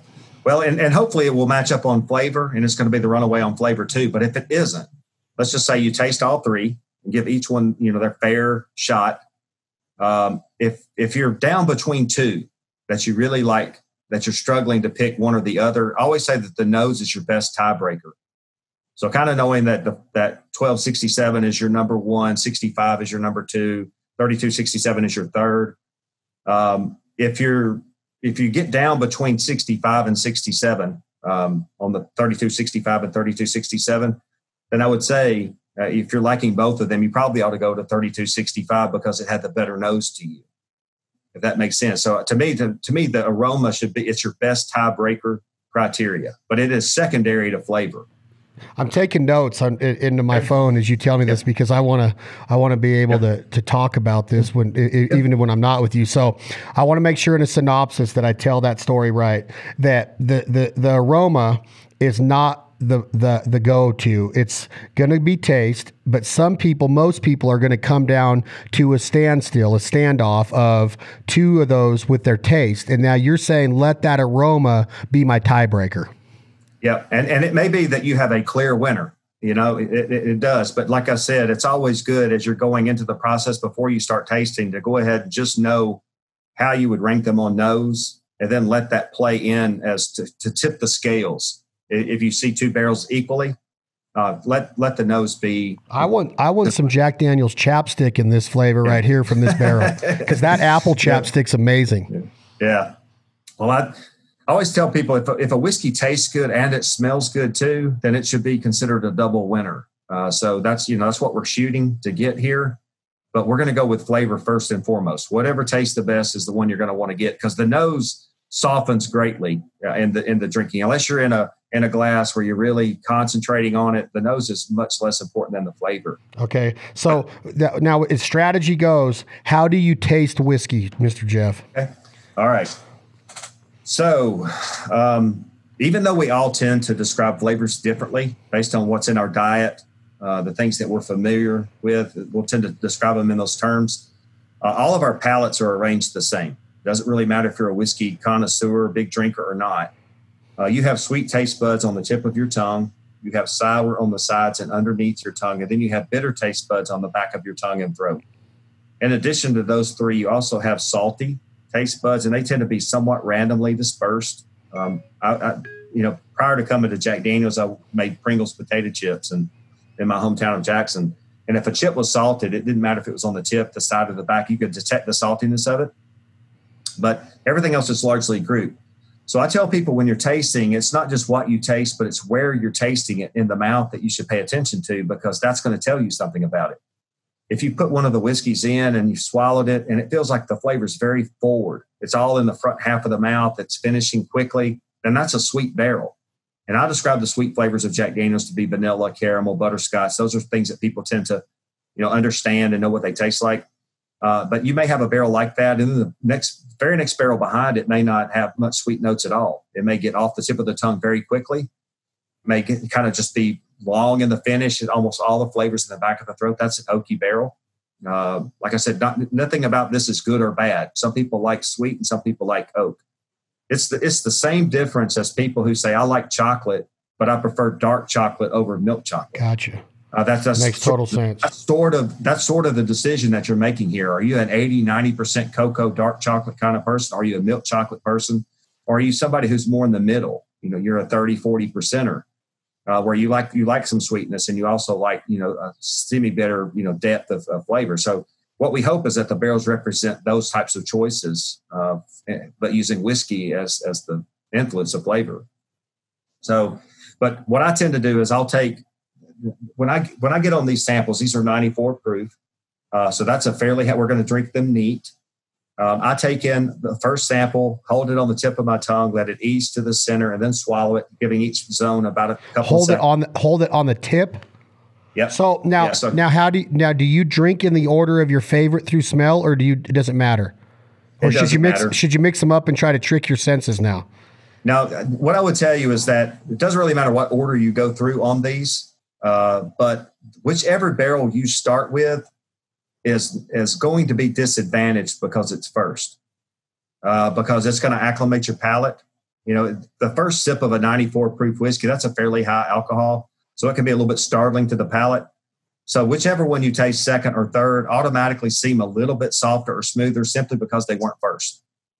So you'll want to take that into consideration. What I tend to do is I'm going to start on 1267, then I'm going to move to 3265 and then to 3267. But I'm going to go back to 1267. After I get to the end, I'll go back to it one more time and I'll take notes on it on the second pass. Why explain your reasoning real quick. Yeah. Say the order one more time, please, and then explain the reasoning. Sure. Okay, so it doesn't really matter if you've got 3 barrels in front of you. You can start on the first one. What I tend to do is taste it, but I don't take notes on it. I don't necessarily, I don't judge it too harshly, but I use it to acclimate my palate and I get that first impression of it. But I'll rinse and clear, and then I'll go to the second sample and I'll take notes on it, and I'll rinse and clear. Then I'll go to the third sample, I'll rinse and clear, and then I'll go back to the first sample. First one. To give it a chance. To give it one more try, and then I stop. One of the things I try to tell people is that, you're going to get fatigued. There's only so much high proof alcohol the tongue can handle before it just kind of goes a little bit numb. So you're the most discerning on the whiskey early in the process. If we were tasting, 5, 6, 7, 8 barrels in a row, by the time you're hitting barrels 6, 7, and 8, they're all good. And it's getting harder and harder to tease out those differences. That's why we limit it to 3 well-placed samples, because you're going to see the range. You should not be fatigued. You do get a little bit of carryover. So understand that your second sample will be somewhat colored by the sample before it, because there'll be a little bit of residual flavor from it. So what I typically do is I go across the one time back to that first sample. Then I stop. I'll look at my notes, and based on what I have written about the samples, I'll go to the one that my notes most intrigue me as being the type of whiskey I'm looking for. And then I'll just go ahead and take that second sip, third sip, just kind of start sipping at it and make sure that you've got a good, clean read on it, that it's reinforcing what your notes say about it, and that it is your favorite. I always say if it's getting better with each sip, then you picked the right one. So you say your order one more time, please, Jeff. Okay. So I'm gonna in this case, I'm gonna pick the number sample that you talked about first, which is 1267. That's going to be your first taste. That's going to be my first taste. So hold it on your tip, let it go to the middle, and then swallow. Yeah, I take in what I call as a thimbleful. I take what I can hold and concentrate on the tip of my tongue and let it set for a couple of seconds. Then I let it roll to mid-palate, kind of hold it in the center of my tongue, and then I'll swallow it. And that's recognizing sweet, sort of sour, and then bitter. Now, in that sour zone, the whiskey shouldn't be sour, but in the center of the tongue, you also have what is called the savory zone. So every liquor will have a mouthfeel, and it can be like water or milk. It could be buttery, creamy, oily. It could be dry and tannic. It could be crisp. So I typically note that. What is the general mouthfeel? Is it kind of dry, tannic? Is it leaving my mouth feeling a little bit drawn? Does it leave my mouth feeling like it's kind of got butter or oil on it? Is it really clean and creamy? Or is it crisp? Is it kind of pricking at my tongue? So those are all things that I'm going to note when it comes to tasting the whiskey. So I typically comment on what's the level of sweetness on the front, what's the general mouthfeel at center palate, and how long is the finish. Those three elements. That's how I'll distinguish them from one another. Does that make sense? Totally. I'm excited. All right, let's go for it. I'm going to go ahead and taste this first one. This is the one that I thought, you pointed it out. It really had a great nose on it, for sure.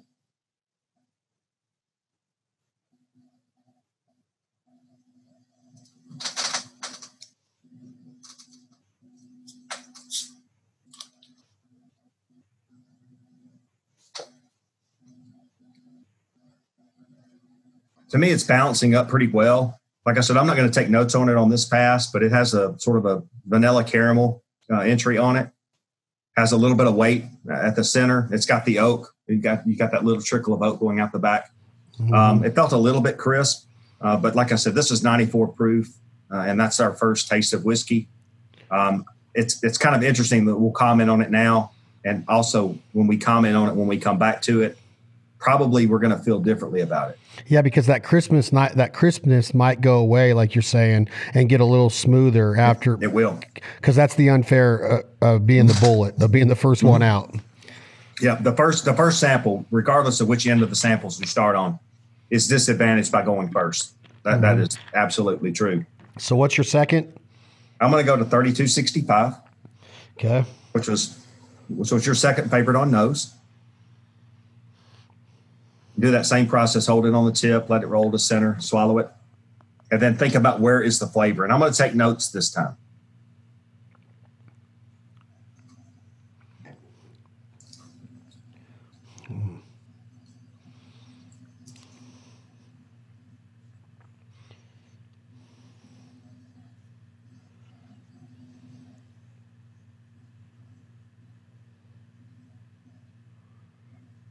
I'm also taking notes.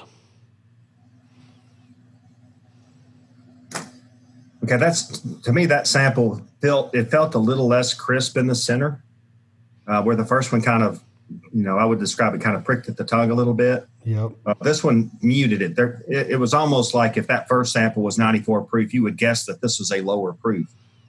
And it's because it felt like it was a little bit more settled on the palate. I described it being a little bit more buttery, creamy in the center. This is what I said. I said smoother, went down easier and better, and it had a much better aftertaste to me, which is that oak going out the back, that creamy going out the back, right?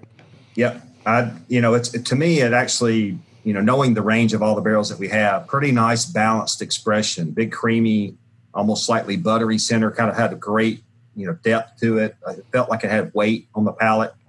But when you swallow it, it's not like it's lingering forever. It just has it lingers just long enough to balance the sweet notes out. So, to me, that's a really nice balanced expression of a barrel. It's got sweet and oak. I'm surprised. I hard to argue that. I think, depending on my second go around with my first bullet, I think that I call the bullet the first one out in competition duck calling. If you draw the number one pill, the judges hear you, but they really don't give you a high score sometimes because they don't know what's coming after you, right? And that's the same thing we're going through here. So, yeah. I've noticed that in bull riding too. Yeah, bull riding too. Yeah, anything. Well, a full 8-second ride later in the competition usually scores a little better. Yep. Earliest ones. So this is going to be 3267. Yes. Are you taking notes? I am.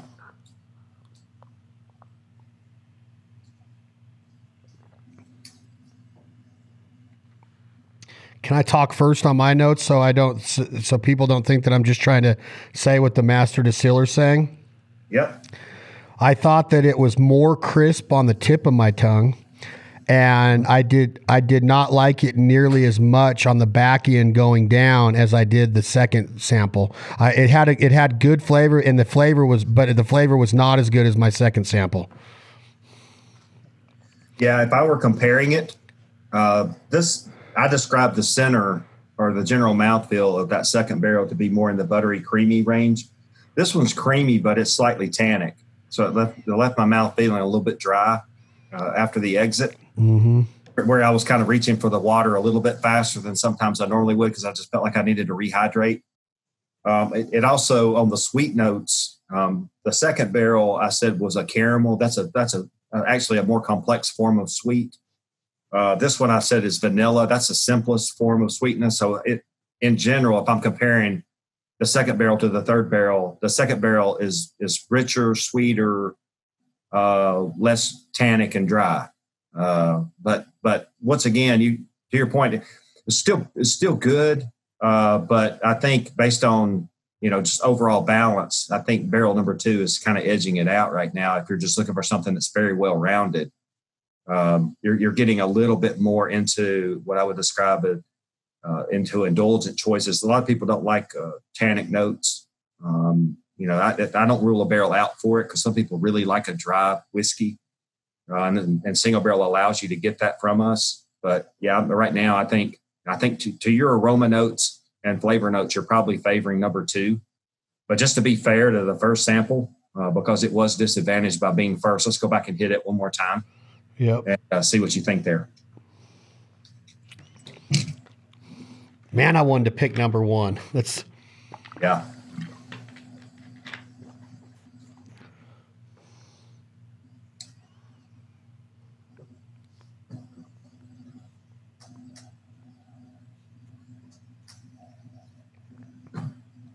Totally different on that round, wasn't it? Completely, way different. Yeah. It might be back in first place again. It's delicious. Yeah, it is, isn't it? It wasn't even the same shot. It was like your mouth was ready for it then, just like you said. Yeah. Yeah. Like I said, it doesn't really matter where you start. The first sip is always going to kind of shock the palate of hair. So it's just not fair to go across them one time and stop. I think you've got to go back to that first sample and at least give it one more consideration. But I usually think that kind of if you do that, you're already at a point where you're probably saying, hey, 3267 is out of play here. You have something to consider between 1267 and 3265. Those are both ones that you like the nose on, you like the flavor on. In this case, if you were saying I like the flavor equally, we know that 1267 was your favorite nose. So am I allowed to, now this is the point to where you say just sit back, relax, and sit for a second? Yes, I think usually when I get to this point, I'm looking at my notes and saying which one looks to line up to what I'm looking for here, which one most intrigues me, sounds like something I'd want to drink, and just go to that one and just start sipping at it, making sure that you got a good read on it, that your notes are accurate, that each sip is reinforcing what you've written. And I think that if it's just getting better as you go, you know that you've got the right one.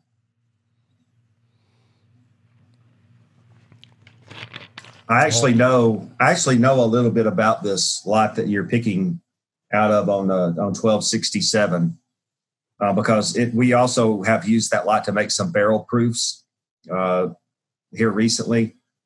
I was telling you a little bit about our different tracks of warehousing here. That 1267 barrel is actually coming off of track 3.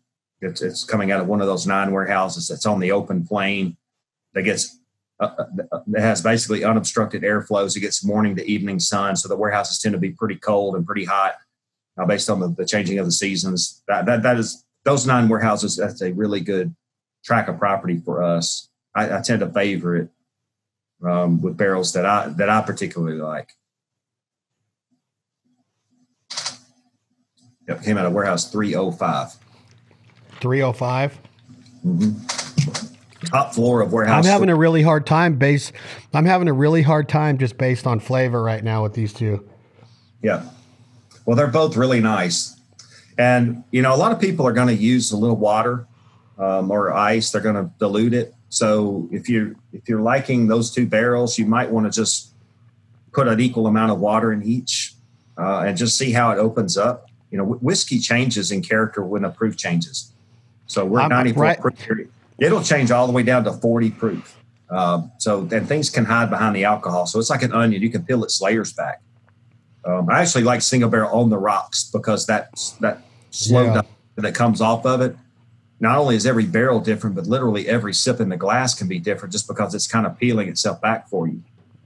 But I honestly think after I tasted the second sample again for the second time. And then I went back to my first sample for a tiny sip, like you said, to do with the first sample, because I've narrowed it down to these two. And I honestly think that I would choose the first sample now that I got it out of the way, and it's just really good to me. And here's why. I think that my final judgment of my decision-making process would be that it honestly tastes like a little creamy, buttery butterscotch flavor going down, and that aftertaste just tastes really good, almost like the smell of it almost was. Yeah. There was no disconnect. Sometimes there can be. Sometimes you get a really sweet nose, and then you don't have a lot of sweet notes in the whiskey. In this case, it's matching up very well. I just put a little water in that sample as well, that 1267 sample. It dilutes well. So if somebody were to put a drop of water in it or put an ice cube in it, I think it's nice in that regard too. So you sometimes you want to consider that not everybody's going to be a neat drinker, and sometimes between two barrels that can help you decide if you'll put a little water in each and watch how they open up, re-nose them, taste them, and which one suits you once the proof has dropped a little. Okay, so I'm going with the 1267. Okay. I think that, and if you were me and you were making this decision, what would you have gone with for your palate? I'm going to go with 1267 as well. Like I said, I tend to go after barrels off of track 3 for whatever reason. I think if there is this honey hole area of our warehousing, it is those 9 warehouses. Consistently, when I see lots that come out of there that I think are better than our standard, it's from there for whatever reason. And that one, I love the nose on it. I knew leading off was going to disadvantage it, but coming back to it, it really broke in nicely. But I would choose 1267 for this main reason. If somebody is fairly new to whiskey, that is not going to overwhelm them. For a 94 proof, that's very approachable. If somebody is a big whiskey drinker and likes something that's rich and complex and interesting, it also checks that box too. So if you can balance off being complex and interesting to a mature drinker and also, suit someone who's pretty new to whiskey, that's a really nice one. And it sounds like you're going to be giving these bottles to a pretty broad range of people. They might be big whiskey drinkers. They may not be. But I think anybody who opens that bottle is going to be impressed with it. God, it's good. The aftertaste is really, really good of 1267. But that second sample is not far behind on my palate, that 3265. Yeah, 3265 has a little more oak. When you swallow it, it tends to linger a little longer here in the back, where the 1267 is really rich and sweet. And after you swallow it, it lingers for just a little while and then it's gone. The 3265 has a little bit more length of finish. We were talking about it earlier, though. Gentleman Jack is our answer to. Not everybody loves oak, and some people have a big tolerance for it. Some people don't have much tolerance for it at all. If I'm just looking at pros and cons of those two barrels, if you serve that 1267 to someone who does like oak, they're probably not going to be disappointed in what they got. It's still going to be really good and interesting and big. But if you chose the 3265 and you served it to somebody who really doesn't have much tolerance for oak, then they're going to kind of, they'll drink maybe one glass of it and I'm done. So that can limit people's ability to enjoy it. I describe it. I'll occasionally drink a beer. And if I'm going to have a couple, sometimes I'll start with a big hoppy IPA just to start. But I typically won't do 2 of them. Because it just tends to almost need something to clean the palate off after that. And that's the way oak can be. If a whiskey has too much oak in it, what is really pleasant in a single glass is too much for the second and third glass. If you're assuming you're going to be out for a little while and have a few drinks, so oak can limit session more than any other feature. So I think that's one of the benefits of 1267 is they're going to be very sessionable. If somebody wants to pour a couple of glasses, they're going to both come out of that bottle. They wouldn't look to trade off. It'll be good on the first round. It'll be good on the second. So a lot of strengths there for that reason. But the nose too. I mean, the nose is just phenomenal. The nose is phenomenal. I love your analogy of the stick of juicy fruit, which is the best tasting gum for 7 seconds until it runs out of flavor, right? Until the sugar's gone. Talk to me real quick again. Reiterate real quick, Mr. Jeff, track 3, if you will, please. Yeah. So we have 3 tracts of property here that we warehouse on. So track 1 is the original land that rests above the distillery. Hilltop locations have a lot of tree cover. But those trees tend to block airflows, and they can partially obstruct the sun from hitting them. These are uninsulated metal buildings, so the sooner the sun hits them, the faster they warm up, longer they hold it. So that's track 1. Track 2 is more hillside type location. Track 3 is our biggest open area that we have. It's flat. It takes morning to evening sun. It has high airflows. So, I think all those things are beneficial. It's not that we make great whiskey off of, like our Heritage barrel, for instance. It was the number 3 whiskey on the planet a couple of years ago. It was matured on track 1. So even, with some obstructed, sun and air, those warehouses really perform well and they can make fantastic whiskey. But track 3 is just a little bit of a sweet spot. I think those warehouses, for whatever reason, really do well. And this barrel that you're looking at, 1267, that's just where it came from. It is a track 3, actually top floor of 305, which is in the middle of the 9 warehouses that reside down there. Okay, so you're the master distiller at Jack Daniels. You know exactly where that barrel is right now. You could go out with your blindfold on and grab it. How many bottles do you think are going to come out of that barrel? Do you have, off the top of your head, could you nail it within 5 bottles? No, I can't. Sometimes when I see something that doesn't have a really long finish, sometimes that means that there's a little bit more liquid in the barrel. So you might yield a little bit more, but that doesn't always hold up to be true. Sometimes when it's really dark and oaky, it means that the angel share is higher, so you're going to get fewer cases, but really wouldn't have a good guess. I would just say that, it's going to be somewhere in the range of probably 40 to 43 cases. That would be a good range. It could be 38, but that's, normally they don't go below 40. And you're looking at 6-pack cases. So let's just say 240 bottles. 240, 250 is what it should be. And that's the 750. And the 750 ml, or what they would call a fifth of a gallon size bottle. What all size bottles is single barrel sold at retail in? We have a 375 that we do the barrel proof in, which is the small one, and then a 750, and then also a liter. And liters are typically just for bars and restaurants. They're a little bit more square bottom to them. Yeah, well, they look kind of the same dimensionally. Same, but just a bigger. Bit bigger. Yeah, they try to hold all the dimensions the same. Still a decanter, but the liter bottles typically only go to bars and restaurants. That's their standard size. It's easier for them if they're looking at a bottle. 40 ml is considered a drink shot.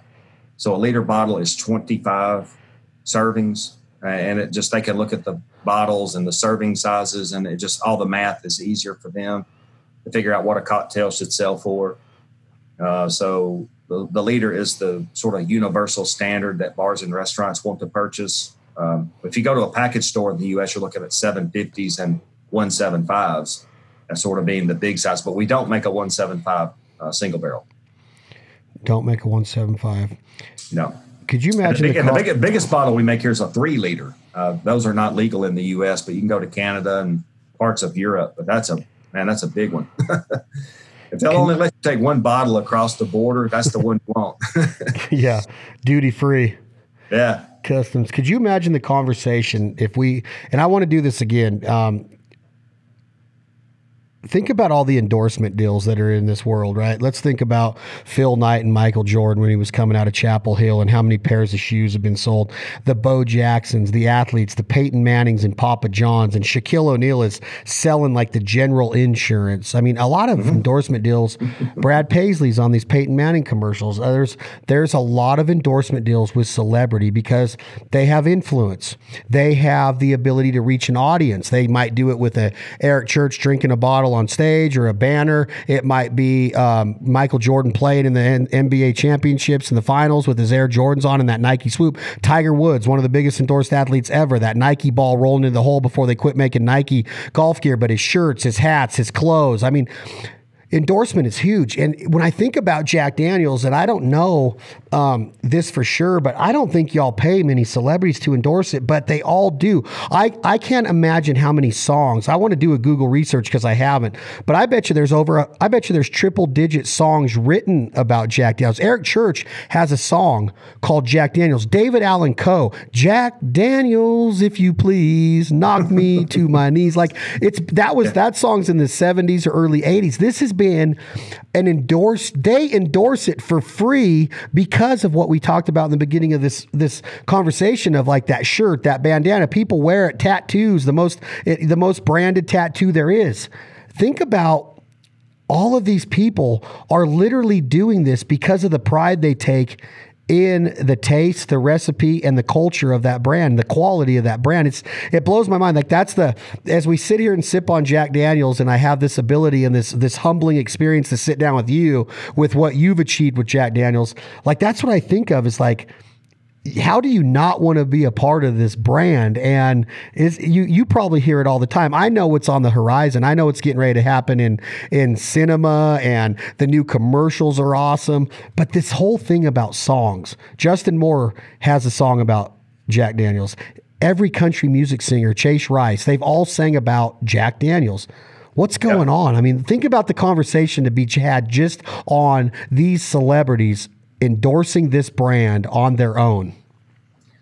Well, and I think, sometimes you have a singer who actually has written the song.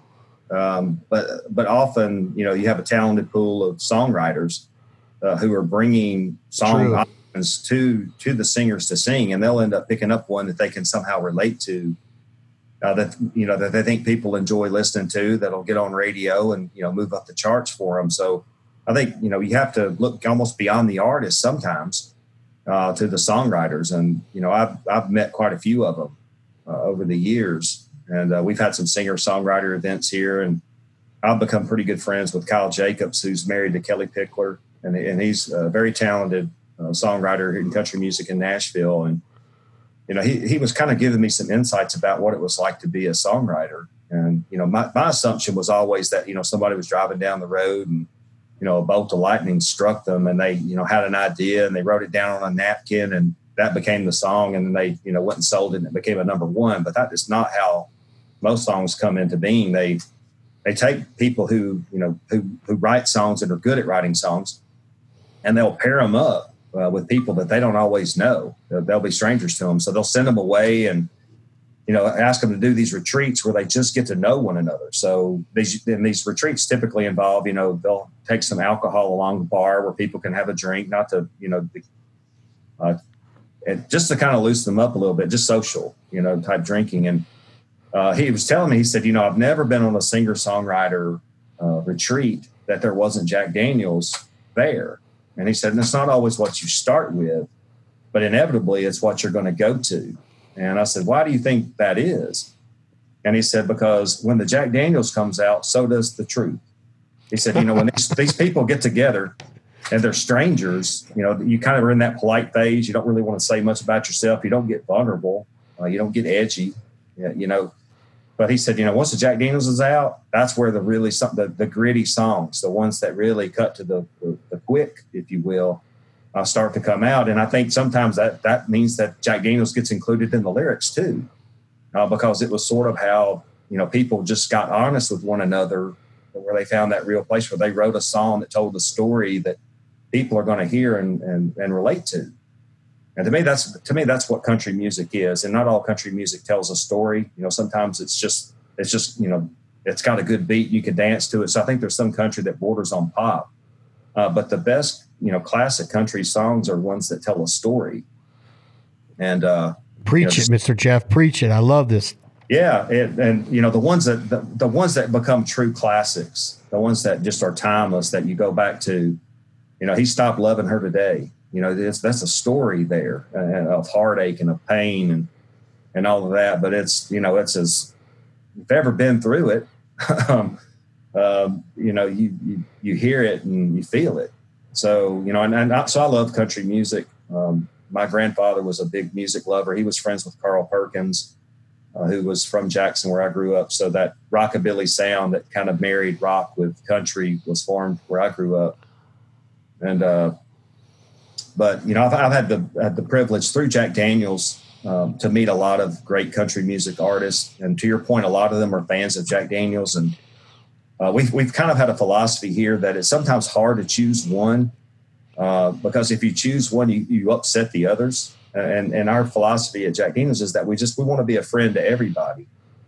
So if an artist comes out on stage and they're singing about Jack Daniel's or they've got a Jack Daniel's T-shirt on, we'll reach out to them. I've written a lot of handwritten letters to them saying, thank you so much for being a fan of Jack Daniel's. I would love to have you here at the distillery sometime to show you around. We'll send them a swag, thing with bottles and shirts and things like that, just to let them know we acknowledge it and that we're very appreciative of it. And then and just in a few cases has it escalated to more than that. Like, Frank Sinatra being the first big celebrity endorser. All right, let's talk about that. That's how I was going to end this, of your knowledge of Frank and meeting his family. The Rat Pack, Joey Bishop, Sammy Davis Jr., Dean Martin, Frank Sinatra, Vegas, The Strip. Frank Sinatra was not paid by Jack Daniel's to do what he was doing. He became like a natural, organic spokesperson because of his belief and love of the product. Is this correct? It was. We didn't really know. I guess Frank Sinatra had been a fan of Jack Daniel's for quite a few years, but he took that, love of the brand public in 1955. That was when he first held it up on stage and said, ladies and gentlemen, this is Jack Daniel's and it's the nectar of the gods. The nectar of the gods. So that was how he referred to it. And then our first salesperson, his name was Angelo Lucchese, after that, was said, followed up with Frank and said, thank you so much for that. We really appreciate it. And he took Jack Daniel's from being a small regional whiskey brand into being a household name. And our sales doubled from 1955 to 1956. And largely the only thing that happened significantly in that time period was Frank's endorsement. So it created a worldwide shortage for Jack Daniel's. We were on allocation for the next 25 years. So we could not make enough whiskey here in Lynchburg from 1955 until about 1980. That was when we finally were able to catch up. So Frank created a shortage, and our gift back to him was that even when it was impossible to find it, it was always there for him. So wherever he was going backstage, if he was throwing parties, if he was going to restaurants, we would send the product ahead of him, and just as a thank you for that endorsement. But he was a lifelong Jack Daniel's drinker. He told Angelo that he had never heard of Jack Daniel's, but he walked into a bar in 1947 and Jackie Gleason was in there. And Jackie kind of motioned to him to come over and they sat down. And I guess Frank, he kind of went in and out of a lot of relationships, had a lot of breakups and things. And he was a little bit down on his luck. I think he had just recently broken up with one of his ladies. But Frank just said, you look like a man that could use a Jack Daniel's. And he said he'd never heard of it before. But between the two of them that night, they shared a bottle. I think pretty well finished it off. But he became a lifelong Jack Daniel's drinker, up to the point that when he died, they actually put a bottle of Jack Daniel's in his casket before they closed it.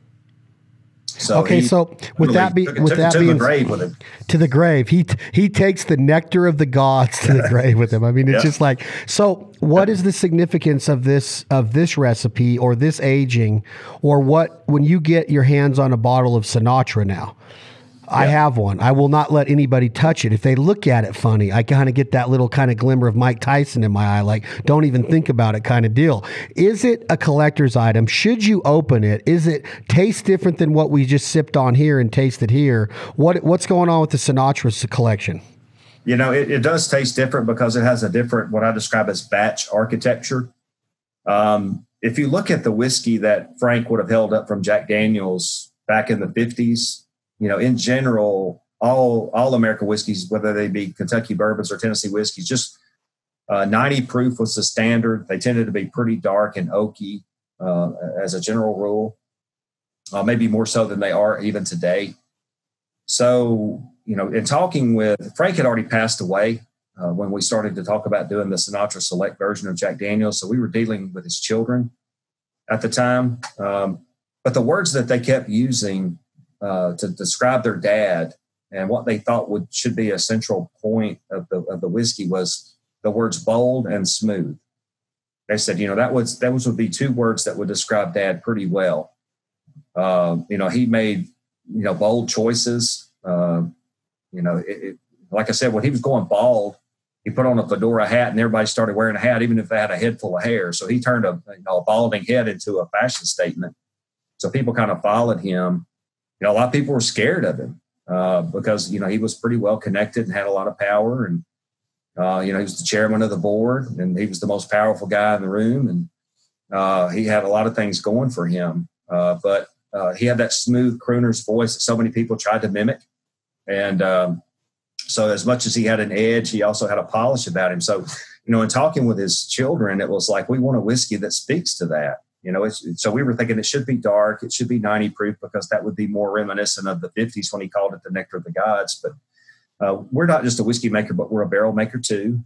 So we have proprietary technologies that we work into the barrels. We had toasted, charred, and then also grooved the inside of some barrels, which doubles the inside surface area of the barrel and sort of changes the whole kinetics of ferment or the maturation process by doing that. Also, the loose material you remove stays in there, so it's almost like concentrated or putting wood chips into the barrel. But watching those barrels mature, they were 40% darker than barrels that we didn't do that to. So we knew that going in and creating this, what we call the Sinatra barrel, was going to be a little bit of a game changer from a character standpoint. Definitely bold.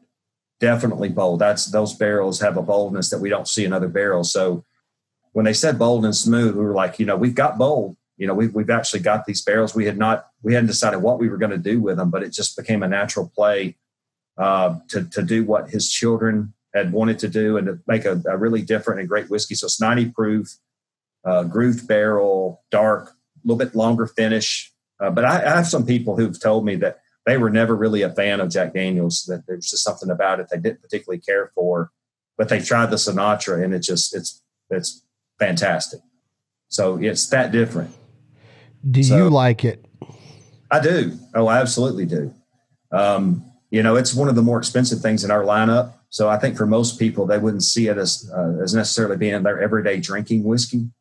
But it clearly, it's a wonderful one for special occasions. If you're just going to do a splurge and spoil yourself, you have something you want to celebrate. The Sinatra Select is a great whiskey to do it with. It's certainly befitting that. So it's one of those, you said, you were asking me if you should open it and drink it. You can, because it's still available. It's still available. It's an ongoing offering from us. So sometimes I'll tell people you'll want to really think long and hard about when you open a bottle because we don't make it anymore. But in the case of the Sinatra Select, it's still available in most markets, or it can be ordered into a store. If you don't find it in the store, if you'll ask for it, they typically can get it. So it is one of the more limited things that we do, but it's available. Do you enjoy it? I do. I enjoy pretty much every version of Jack Daniel's. I was a Tennessee Squire. I was a fan of the brand before I got here. I had tried I was not a big fan of Scotch whiskeys when I tried them. The Smoke and Peat just didn't really do it for me. I had my roommate in college was more of a whiskey drinker, bourbon drinker than I was. He's the one who introduced me to it when I was in college, and it was with him, just sitting there talking with him, trying to figure out the meaning of life. that I developed my whiskey palate and love of it. But that was when I discovered Jack Daniel's too. That I noticed that, it was kind of convenient. I'm a native Tennessean, and Jack Daniel's is probably the best known product that's manufactured and shipped out of the state of Tennessee. I think most people think of Tennessee and they think of music and whiskey. That's sort of 100%. The two things that Tennessee is most known for. And that whiskey reputation has been pretty well solely created by Jack Daniel's. I've been doing podcasting for 2.5 years, and I just looked up, we've been on this podcast almost 2.5 hours. That's a good thing, but we've scratched the surface, I guess, kinda, but I have questions of, does Jack get influenced by other liquor brands to come out with a certain deal, or has these ideas have always been there? Now I'm going to ask you this, and if you want me to cut it out, I can, because I don't know how you feel about this as the master distiller, but you are an open book. Fireball comes onto the market. I don't know the history of it, but it kind of just takes over. It's like the shot to have for party goers, bars across America, nightclubs, whatever. Jack, a few years later, comes out with Jack Tennessee Fire, absolutely blows the doors off of Fireball in taste and overall smoothness, in my opinion. Is it meant to compete with a Fireball because of the success of Fireball, or what was what was the thinking behind Tennessee Fire? I would say absolutely. Is Jack Daniel's and what we offer shaped by what's going on out in the marketplace? Without a doubt, it is. It's not that we're willing to change the process per se, but we're willing to offer new products if we think that they are what people want. So when I became master distiller, only 3 products. I mean, the Jack Daniel's brand was 140 something years old, and we only had come out with 3 products up to that point. So now we've gone to 11. So, we've almost tripled, quadrupled the size of the portfolio of Jack Daniel's. And that's not necessarily because I was so itching and anxious to want to put my fingerprints all over the brand and come out with a lot of new products, but it really is more about what's going on out in the marketplace. And that is, you've got more people exploring the whiskey space than ever before. The nature of whiskey exploration is that people are wanting to try new things. So that's what we're offering them from Jack Daniel's. But the category of American whiskey was pretty sleepy for quite a while. There was about a 3-decade period where it was just very, Jack Daniel's grew through that time frame, largely because we were beginning to sell outside the U.S. But most brands were just very stagnant to slightly declining in size. So there's been this whole whiskey renaissance that started about 10 years ago. And glad to say a lot of it had to do with women.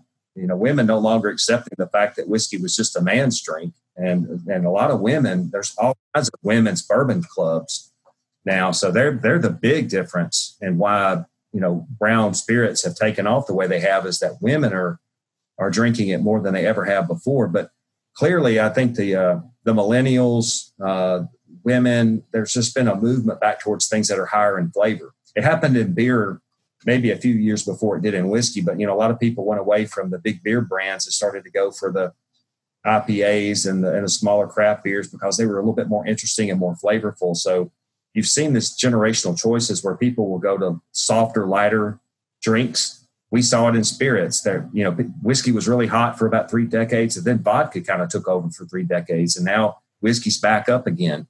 And if anything, the vodka's kind of going down. That people are more in the whiskey space. And if I'm going to drink something, it would be nice if it had some character about it. So we're optimistic that that's going to be a good run for whiskey, that the last time this happened, it was not just a single decade, it was 3 decades. Wow. That it was on a tear. So we're prepared for that. We certainly hope so. But so we've got other whiskeys to come. We've come out with 8 new items just in the last 7 or 8 years, and we've got a few to come. So if people are wanting to explore new and exciting and different things, then, that seems to be the nature of what draws interest. But it'll never replace the fact that our Old No. 7 Tennessee whiskey is the most important thing that we do here. And we're not changing it. So, we're not willing to change that to public pressure per se. That recipe, that process, we're so confident in it. It is the sacred cow of what Jack Daniel's is. But if we can make some new and exciting things that cast a bigger net in the marketplace and bring more people to Jack Daniel's, then that's a good thing too. That's why we made rye. That's why we've done flavors. I think both of those answer maybe some of the complaints that certain people had about why they didn't drink Jack Daniel's. The people who said that they don't drink Jack Daniel's, 5 or 10 years ago, I'm like, you need to come back and take a look again, because there's more to consider now than you had back then. Wow. It's amazing to think that, like the consistency in it, and to hear you say it went down 3 decades, to me, I would have never guessed it. I just would think that Jack Daniel's never really lost its place in the American culture. But again, I'm not one to, argue that. It just seems that if there was a go-to, it was going to be Jack. It was going to be there for you. And it maybe go ahead. Yeah. Let me just I'll correct that. The 50s, 60s, and 70s were great for all whiskey companies. That was when whiskey was king. Whiskey cocktails, the Mad Men era of time in this country. So most of your American whiskeys did really well through the 50s, 60s, and 70s. But the U.S. business went soft in the 80s, 90s, and 2000s. So Jack Daniel's still did well. We continued to grow, but that was about the time that we were catching up from the shortage that Frank Sinatra had created. We could not make enough from 55 to 1980. So when the U.S. business got to be, where it wasn't growing quite as fast, it just kind of stagnated, went more stationary. That was when we finally had enough whiskey to open up markets outside the U.S. So today we actually sell more Jack Daniel's outside the U.S. than we do in. So that's how we grew, and that's how we became, more of a symbol of American icon, because we went from being in just one country to now being in 170 countries around the world. But it wasn't until the early 80s that we were in a position to even offer product outside the U.S. So we went to the UK, went to South Africa, went to Japan. We went to markets that were doing well with Scotch whiskey, and basically threw our brand, hat in the ring into the world stage, and it's done very well there.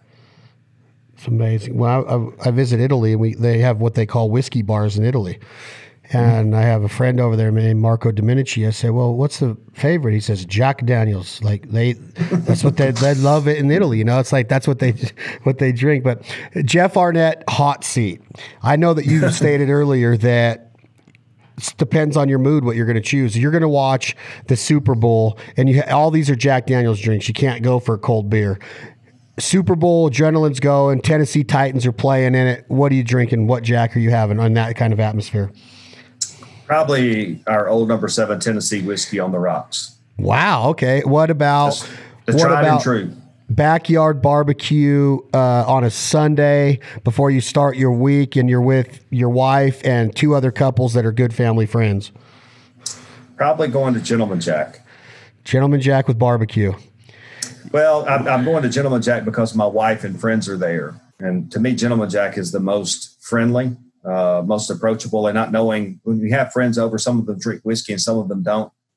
But what I have found is that Gentleman Jack is something almost anyone can drink, even if they're not normally a whiskey drinker. I enjoy it, but it's my wife's favorite, and it's going to be approachable for our guests. Eric Church is playing a pop-up concert on Broadway in Nashville, Tennessee. You're there with a bunch of friends. It's time to get a little bit rowdy. What Jack do you have watching Eric Church rock the stage? With Eric, it's got to be single barrel. It's got to be what we picked today. It's that's Eric's go-to call. He's picked so many single barrels here over the years, so I know what's in his glass when he holds it up high on stage. So I'm going to match him with something equally nice. But I'm going to go single barrel for Eric. If you had to pick your favorite song about Jack Daniel's, do you got one off the top of your head? Go. I think I probably would go with Eric's Jack Daniel song. Really? Yeah, and I do. I think it's kind of clever. That every Superman has a kryptonite. Basically saying that Jack Daniel's roughed him up pretty hard, but he's going to go ahead and do it again. He's still going to get back in the ring. Yeah, for real. I lost the fight. You can't quit. I'm coming back for another round. It's that logo and that brand and that bottle. You're like, I'm back. I'm here. It is, but also the Jack Daniel's, if you please, that's got to be one of the old Jack Daniels. I love Cove. That used to be my ringtone on my phone. because the song starts there. I mean, it's like the first words. It's not like you have to wait to hear Jack Daniels. It's like the Jack Daniels. If you David Coe just owns the lead. If you have to drink a Jack and Coke or a Jack and Diet Coke because you're watching your calories or your sugar, maybe, where do you do that at? I don't drink a whole lot but my very first drink of Jack Daniels was a Jack and Coke. So to me, it's very nostalgic. It kind of, I can almost have one of those and reminisce thinking about the first time I ever had it. Like I said, it was when I was in college. A friend of mine introduced me to it, and I didn't know all the different cocktails that you could make with a whiskey, but I had heard of a Jack and Coke before, so I went and did one. And I'm like, that was pretty good. Delicious. It's kind of interesting because I think I've told people, I said, I think my very first Jack and Coke was like Jack and Coke. As far as the proportions, it was like 1 part Jack and 8 or 10 parts Coke, and now it's like Jack and Coke. It's almost like which is good. Enough Coke. Yeah, just enough Coke to. It's like a press kind. It's just like a press. Yeah, just a color, just to kind of throw people off. Yeah, just throw people off. I don't know what's in the glass, but yeah. So the proportions have changed over time, but I still like a Jack and Coke. And you were talking about that earlier. I will drink a Pepsi, but it's not going to go in a glass of Jack. It's just there's something magical about Coke and Jack Daniels. Oh man. And there's other types of soft drinks that I like, but there's only one that is suitable to go into Jack Daniel's whiskey, and it's Coke. There's just something magical about it. Last question for the hot seat. Jeff Arnett, Master Distiller, Jack Daniel's, Lynchburg, Tennessee. You walk out of your office right now after this conversation with yours truly. You walk into track 3. You see somebody stirring a pot of mash. You don't know who it is. You get closer. It's Jack Daniels. He's back. Yeah. What do you say? What do you say to the man that's given you your livelihood and that you take so much pride and passion in? What do you say to Jack Daniels? There's really one question that people have asked me in the past that only Jack Daniel could answer. And that is, when it came to the mellowing process, why did you choose hard sugar maple wood? Were there other woods you considered for it? And why ultimately did you choose that one? And I think I have some insight, but what I really want to know is, am I right? I've been asked that question before, and I've come up with my own practical reasons why I think he chose what he chose. But I just would love to know, Jack, am I right? Am I even close to the reason of why you did it? It's a beautiful wood. It's indigenous here. It's very low ash. Jack was religious about wanting to not just use charcoal, but to change the charcoal out. And there's certain hardwoods that generate a lot of ash when you burn them into charcoal. If you've ever burned hardwoods to heat a home, there are certain hardwoods that every night you burn, it just trashes the fireplace. There's so many ashes in there, you're having to scoop in buckets and haul them away. And then there are certain types of wood that you can burn, and you can burn for days before you have enough ashes to need to scoop them out. And maple is sort of like the latter wood that I'm describing there. It just burns so clean. It doesn't generate a lot of ash. And I think that would have been important if he was changing the charcoal out all the time. That way it didn't put an ash stream into the distillate going into the barrel. So it just kept the whiskey flows clear through it almost immediately, even when we're changing out a brand new vat. So it's superior in that regard. So you would ask him a question about his technique. You would test the man.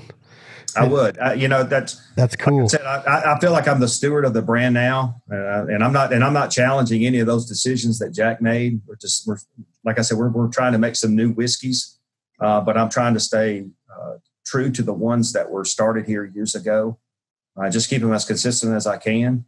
Just make sure we don't disappoint people. People who are fans of our old number 7 Tennessee whiskey, don't disappoint them. Don't try to change it. Put your fingerprints on it. If there are people who don't like that whiskey, show them that Jack Daniels can be more than that if they need it to be, and make rye, make flavors, do things like that. So hopefully Jack would approve of those types of choices too. Right. Ask him. Maybe that would be another good question: is, are you okay with decisions that have been made since she passed? That'd be cool. Are you still proud that your name is on this bottle? I would certainly hope so. We are. The people. How could he not be? That it carries his name, and hopefully he's smiling down on us now and saying we've done him proud, that every day we've made it the best we could. That's what he asked us to do, and that's what we're doing. My uncle always told me, Mr. Jeff Arnett, that he knows the man so well that he calls him John. I'm sure you've heard that before. And do you call son of a woman? A son of a woman. Al Pacino? Case of John Daniels. Yeah, case of John Daniels. My uncle Lavore is an old cowboy. He says that too. But I don't know, man. This has been awesome. Do you have all the information you need from me for the barrel to get to the to get it coming? I do. Okay. I've got all the information here on the bottles that we're sharing. Like I said, I've got the same set of bottles that you do. So I'll go ahead and get that barrel released to you. We'll get some artwork from you, whatever it is you want. Yeah, Tommy's got it. Okay. He's already designed the medallion. Yep. We'll take a look at how big the barrel is and how many medallions you need. We'll make sure we get those ordered and get them hung on the bottles, and then we'll be looking for the next truck headed your way. Man, this has been a pleasure. I'm humbled. A couple things. I'd really like to do this again because I have so much more just curiosity of the brand because it means so much to me to be involved with it. I'm humbled by it. And also, I want to share duck camp this year, come out and hang around a fire, tell stories like this, and just become better friends. I think that duck camp's the best place to become friends with somebody. Hunting camp is as a whole in general. But, man, I appreciate it. I look forward to meeting you in person, and I'm truly humbled to be part of the Jack brand. Well, thank you. It's been a pleasure to be with you today. And I know if you like to hunt ducks, you probably wouldn't mind hunting a turkey every now and then. That's what we really have here. Yep. We have wild turkeys running the property. We don't allow people to hunt the property, but it probably needs to be hunted. But there's a lot of the landowners that supply you with the ingredients that have turkeys on their land. Well, they're part of the sanitation here because when the grain trucks unload, a lot of times they'll spill it on the ground. So the turkeys they'll come and clean up behind the truck. So I want to hunt there. Yeah. If the turkeys don't eat it, then it's going to draw, rodents and things in. Yeah. So that's part of your quality control. They'll clean up anything that spills overnight. But it's funny because the turkeys, they learn your truck schedule. We don't deliver trucks into the distillery all day long. We have, there's a time when, especially when we're doing tours here, we try not to bring a lot of trucks on because they have to turn around and weigh in, and it's in an area that a lot of tourists walk through. We don't want them to get, taking selfies or whatever, get hit by a truck. If you run over a tourist, that's not very good for tourism, I think. No, I don't think so. But, the turkeys will learn the truck schedule. So they tend to go up into the hills above the distillery during the day when the tours are here.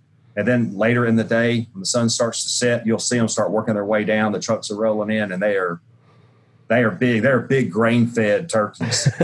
Really good eating. Oh my gosh, yeah, they're huge. Well, Casey and I have talked about doing a Fowl Life giveaway. I got another person that I want to do it with in the industry, but doing a Lynchburg turkey hunt in the spring of 2021 with a concert at Barbecue Hill. I want to have another one of these to talk about Barbecue Hill. And we've talked about, we're coming up with some ideas and initiatives and plans to bring some activity there and some different events. So after COVID gets out, hopefully sooner than later, we can all get together. I'm looking forward to that for more reasons than one. Yes, sir. It'll be great to have you here. I can't wait, man. Okay. All right. I'm a huge fan of what you do. Thank you so much for your time. I will look forward to getting the barrel. I got your cell number. I'll text you and stay in touch when I get the bottles, and I'll let you know how that's going. All right. You take care. Stay safe. That's Jeff Arnett, master distiller of Jack Daniel's, Lynchburg, Tennessee, the most iconic brand, in my opinion, in American history. Enjoy it responsibly. Never allow underage drinking. Make sure that you're there with Jack, with everything that you need, the breakups, the fun, the laughs, the concerts, the good times, the campfires, the duck camps. But again, enjoy it responsibly. This episode of This Life Ain't For Everybody podcast was brought to you by our friends at Jack Daniel's, Lynchburg, Tennessee. Thank you all so much for joining myself and Jeff Arnett, master distiller there at Jack Daniel's. We'll be back with another episode. Tom, hit that button. This is my good friend Leith Lofton singing a song called What You Gonna Do When the Money's All Gone. Y'all take care. I'd rather be poor living off in a hole, rich as hell without a soul. Life on earth